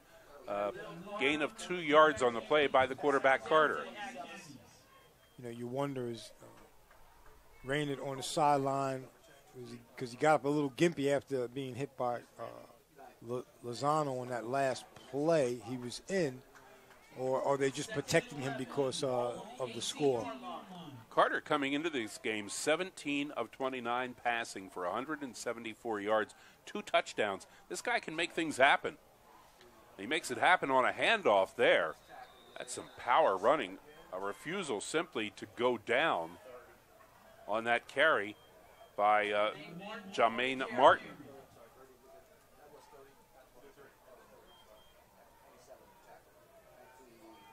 Third down. Carter also a threat to run. You have to watch him. Fakes the handoff. He will run with the ball, and it's going to be pretty close. I think he has the first down. He had to get to the 29. He got to the 30. Carter on the quarterback keeper. First down, Aggies. So the Aggies pick up a first down there. Here's a stat for you, Mike Walker. Khalil Carter had 1 touchdown pass in 2017. It came against the Hornets. First and 10. Ball on the 30-yard line. Let's hope his streak ends and he doesn't have another one today. He would like to put up another one. Move that ball downfield and eat up a good chunk of this clock here in the fourth quarter. It's Martin on the carry around the right side. Loose ball, still loose, and it looks like it'll be the Aggies with all the luck in the world going for them, not only playing without penalties, but ball squirts out and right to an Aggies player. For positive However, yardage, too. We have a penalty marker back at the 35-yard line. Holding So that all offense, might be number for naught. 77. 10-yard penalty from the spot of the foul. And it's a 10-yard penalty against Repeats North it down. Carolina A&T, First just down. their 4th of the game now. You want to get them for holding? It's a pretty well-coached team and a pretty well-disciplined team that can play that much without penalties. And they are the visiting team, so we can't, accuse them of getting home cooking. team favoritism. Yeah.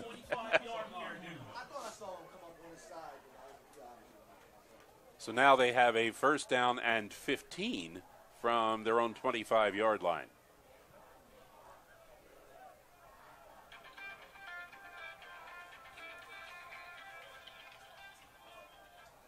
And a timeout called by North Carolina A&T. Timeout.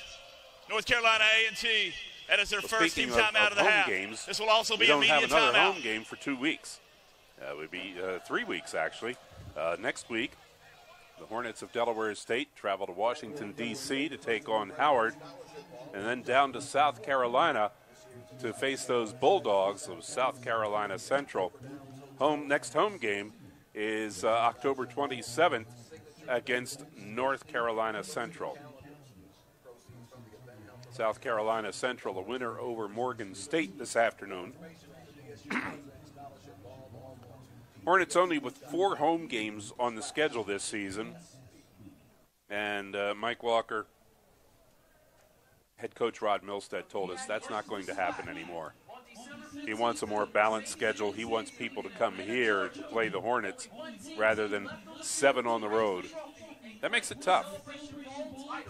Yeah, it does, and I think he's also going to maybe get away from some of these games where they have to face, superior talent early in the season. The big D1 schools or the mid-majors even. Yeah, we just might want to, scale that back just a little bit and maybe play guys in our caliber, or maybe, we have one of those, what they call them, money games, and bring somebody in here and just help these guys get in the process of understanding what it takes to win and how to win. So coach has got his work cut out for him, but at the end of the day, a lot of these guys who he inherited, they're going to, have to adjust their playing style and adapt to the vision that Rod Milstead has for them. Some of them are going to be able to do it. He's building foundation right now. A lot of good players out there. They just don't make a good team as we speak. And the scheduling in recent years, of course there's money involved in it, and it's been good money for Delaware State, but it's also an expensive proposition to make some of these trips, to house everybody, the transport and all the logistics of it.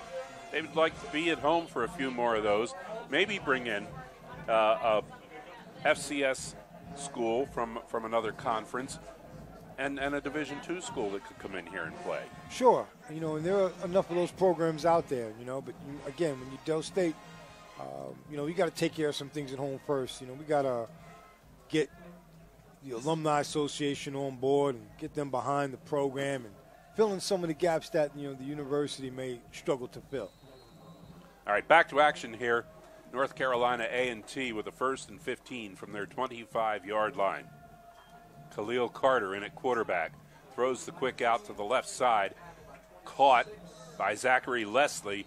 He's still on his feet and finally goes down well after the whistle. Hey, you just have to, at a certain point when the whistle blows, let go of the guy.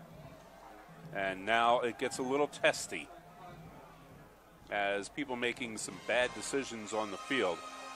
And now we finally have the penalty marker. When the whistle blows, there's no reason to take a guy and throw him to the ground. Totally uncalled for, and it'll be addressed. I bet. If there is one thing that Coach Rod Milstead is instilling in his team this year, it is some discipline. And that kind of thing just, you can see from the body language. I would not want to be getting the Milstead stare from the sideline for whoever committed that infraction. Now, we did have a penalty marker. After the play, unsportsmanlike conduct foul, defense number 93. 15-yard penalty from the end of the run. That is number 93's first unsportsmanlike conduct foul of the contest. Jason Smith for Delaware State, and that's a 15-yard penalty, giving the Aggies a first down. You don't have to give them first downs. They get them on their own. Right. And, again, just not a good decision, at a critical time in the game. There's still minutes on the clock. And, coach is looking at character now. He wants to see how these people finish off the game. 1st and 10 now for the Aggies from their 43-yard line. Since it was a dead ball foul after the play, it was stepped off from the yardage gained. This time it's Mikkel Cartwright, and Cartwright around the right side found some running room and took it down to the Hornets' 44-yard line.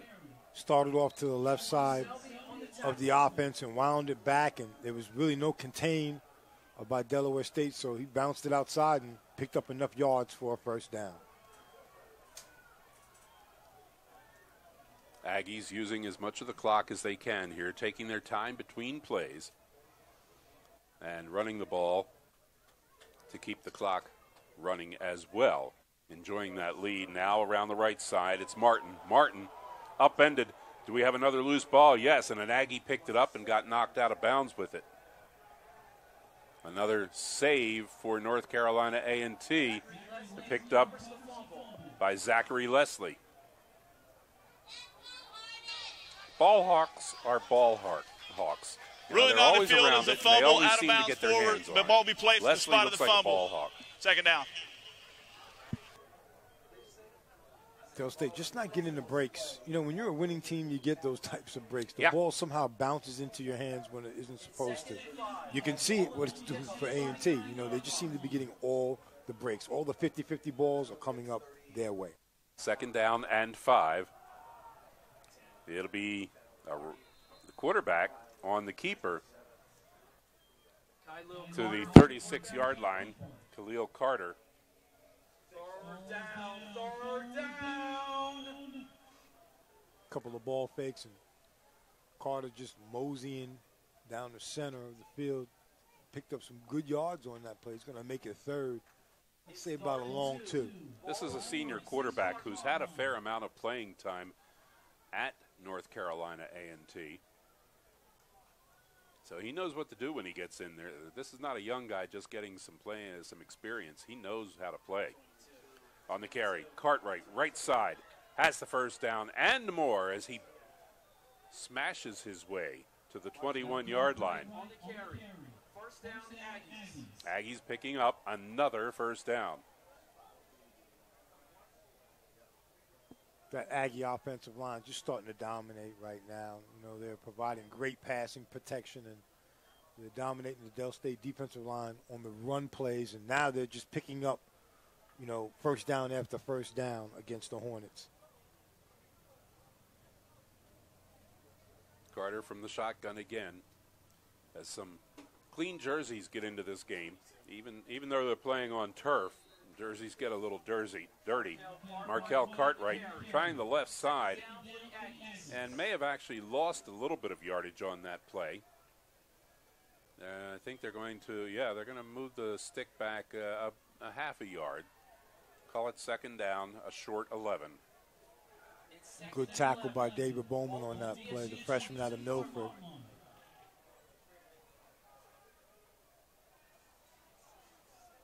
Carter looks things over. 3 receivers split out on the right side. A lone back in the backfield who gets the ball, and it's handed off to Unique Johnson. Johnson ahead for a couple of yards to the 19-yard line.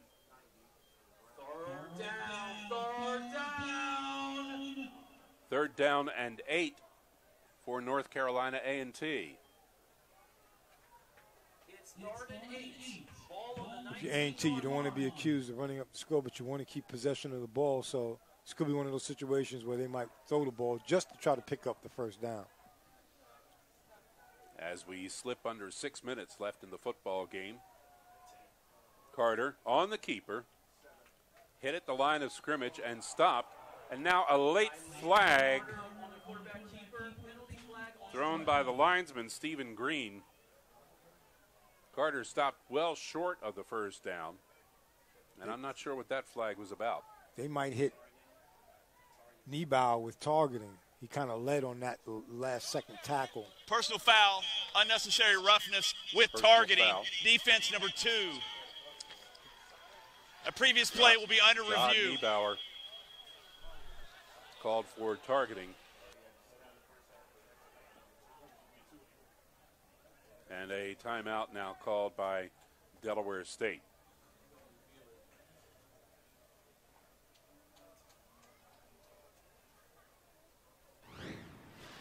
Delightful, really an evening you can't complain about weather-wise here in Dover, Delaware. And let's watch here for that targeting. And we're getting a couple of looks on the TV replay. And that's a tough one. Yeah, that's an iffy call because, you know, you got a quarterback who's lowering his helmet to try to pick up additional yards. You got a defender who's trying to engage him to prevent him from picking up additional yards. So, you know, I didn't see the intent where he just tried to use his head as a weapon. It was just more like the action of tackling. The big uproar on Friday was over a play in the Thursday night NFL game where a running back lowered his head to deliver a blow and knocked out the defensive player. People wanted to know why the Patriots running back didn't get penalized for it. Yeah, that's something the league is going to have to review, because if the whole thing is about protecting players, they have to provide protection for the defensive players. And the rule was well. actually established after further review, the ruling on the field is confirmed. That they could call Number it 2 on the is disqualified from the contest for targeting. Whoever initiated contact.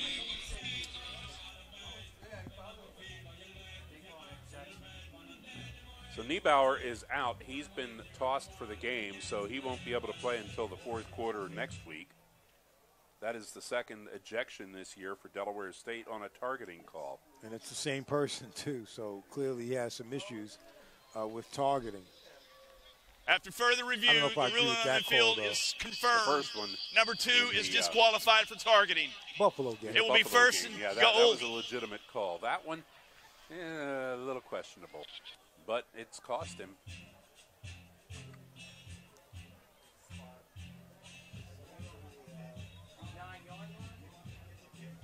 The ball is now at the Hornets' 9-yard line. First and goal for A&T. The Aggies with that 28-point lead. And Coach Rod Milstead quickly runs down to the linesman and Delaware calls a State. timeout. That is their first team timeout of the contest. This will be a 30-second timeout in length. Be a 30-second timeout for Delaware State here. Does he want clarification? Does he want to talk to somebody? Or does he just want to get his defense set for the goal line stand that they're getting ready to have to go through? I think it's more of a just kind of get everybody together and try to put them on the same page here for the end of this football game. It seems like the whole defense is coming out there, Gary, on this timeout. And that's not Coach Milstead with them either. That looks like the assistant head coach and defensive coordinator, Mark James, who has the defensive unit out there. Right. I didn't see him yelling on that particular team huddle. I looked at him coaching and talking. He's probably trying to inspire his players to finish off strong. You can stop them right here. Don't have to give this touchdown up if you play good defense. And that's smart coaching. You know, that you don't want to beat the players up at this point in the game. It serves no purpose. There's the handoff. We're left side. Penalty marker goes into the line. I suspect we may have that rare North Carolina A&T penalty holding called on that play. Number 75, 10-yard penalty. Repeat first down. Johnson on the carry for the Aggies. Following the penalty is first and goal. Ball on the 19-yard line. A 10-yard penalty holding against North Carolina A&T moves the ball back to the 19-yard line. It remains first down. Goal to go. Defensive end Christian Johnson got really good penetration on that last play. That kind of disturbed the timing of the whole run, and that allowed that Del State defense to come up and provide some run support. Khalil Carter would like to get the ball into the end zone, get himself a touchdown on the season here. Hands it off on first down to Johnson. Johnson up to the 17-yard line. Picks up 2 on the play to make it second down.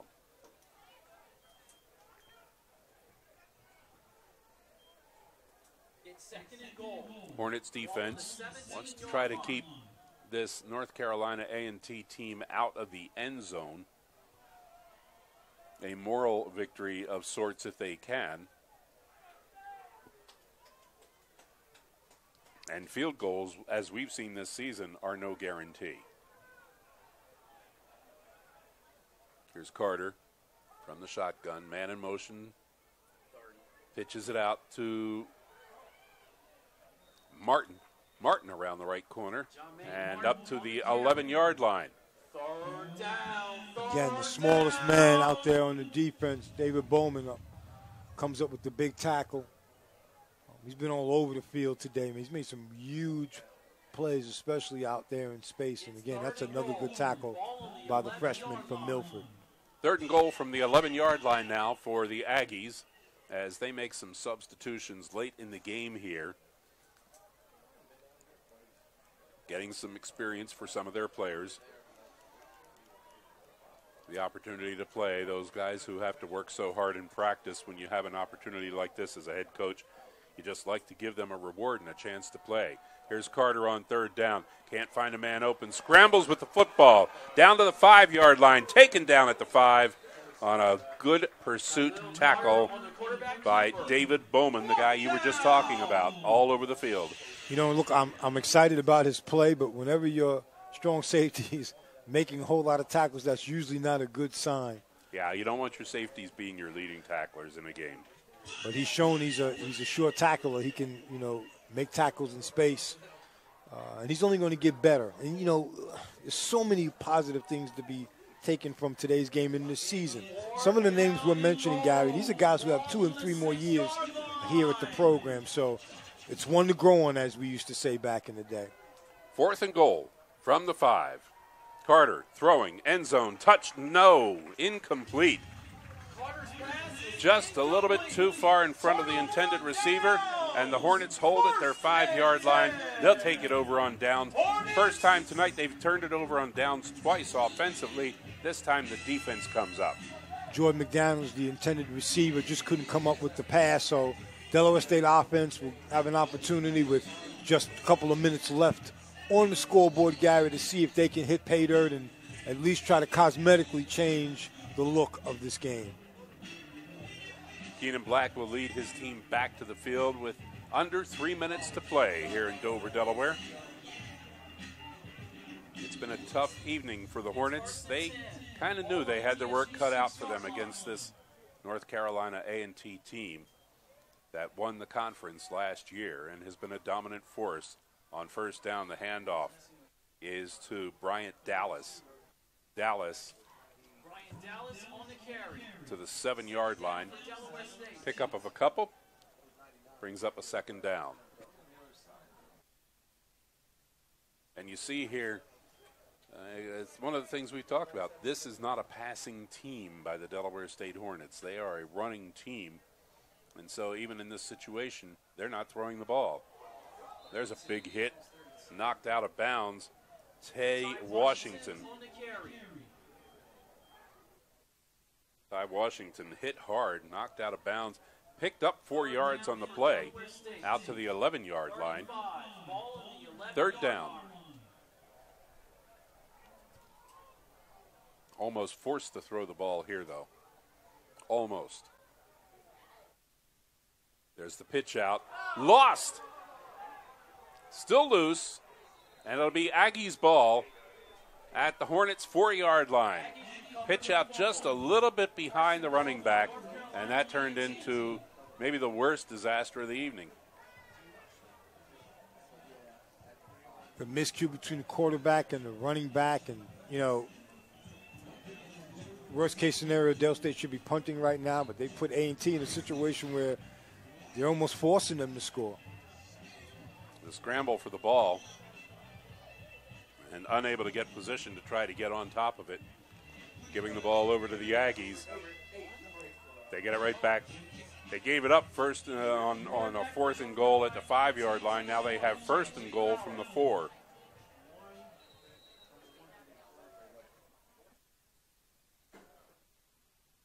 Jalen Fowler now comes in at quarterback for North Carolina A&T. He'll hand it off on first down.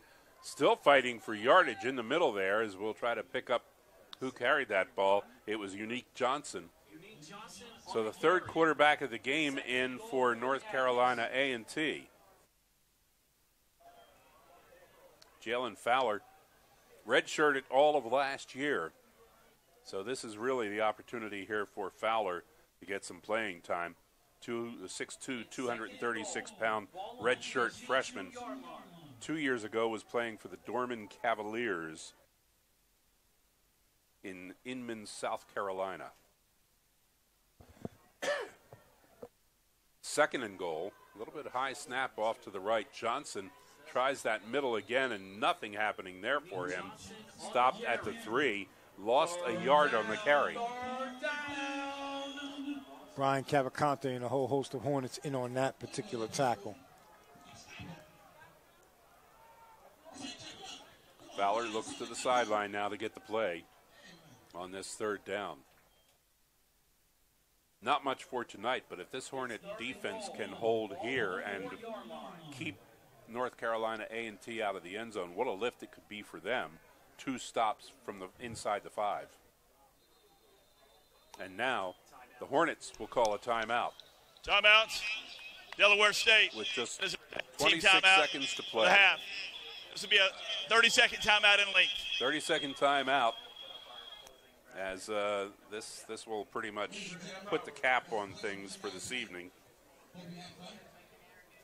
To Mike Walker, it could be a big lift for the Hornets defense to be able to come out of here on 2 consecutive possessions where A&T had the ball from the 5 or inside, if they can keep them out of the end zone in this last 26 seconds. Sure. I mean, you have to find your victories in these type of situations. So anything positive you can point to, anything that could be motivation, that's great. You know, we saw a lot of good individual plays by people tonight, saw a lot of good tackling. I saw some good efforts as far as running the ball is concerned, some good special teams play, but again, not a total team effort. You know, when the offense does something well, the defense doesn't. When the defense does something well, the offense struggles. And again, all 3 sectors of the game, all 3 aspects, just they're not all performing at the level that they need to perform in order for Del State to come away with a victory. Here's Fowler on 3rd and goal from the 3. Fowler rolls left side, pitches it out. Johnson taken down at the 5-yard line. They'll lose more yardage on the play. It brings up 4th down and goal. 4th down. And I don't know if we'll see another play here, Mike. Down to 10 seconds left on the clock. And both teams walking slowly to the area of the line of scrimmage. And that will wrap it. That's the end of the ball game. North Carolina A&T comes away with a 34-6 victory over Delaware State. We're going to take a break here and come back with our post-game program. Timeout on the field where the game is over. The clock has stopped. Nothing else happening. This is HISRN, the voice of HBCU sports. You're watching MEAC Football on ESPN3.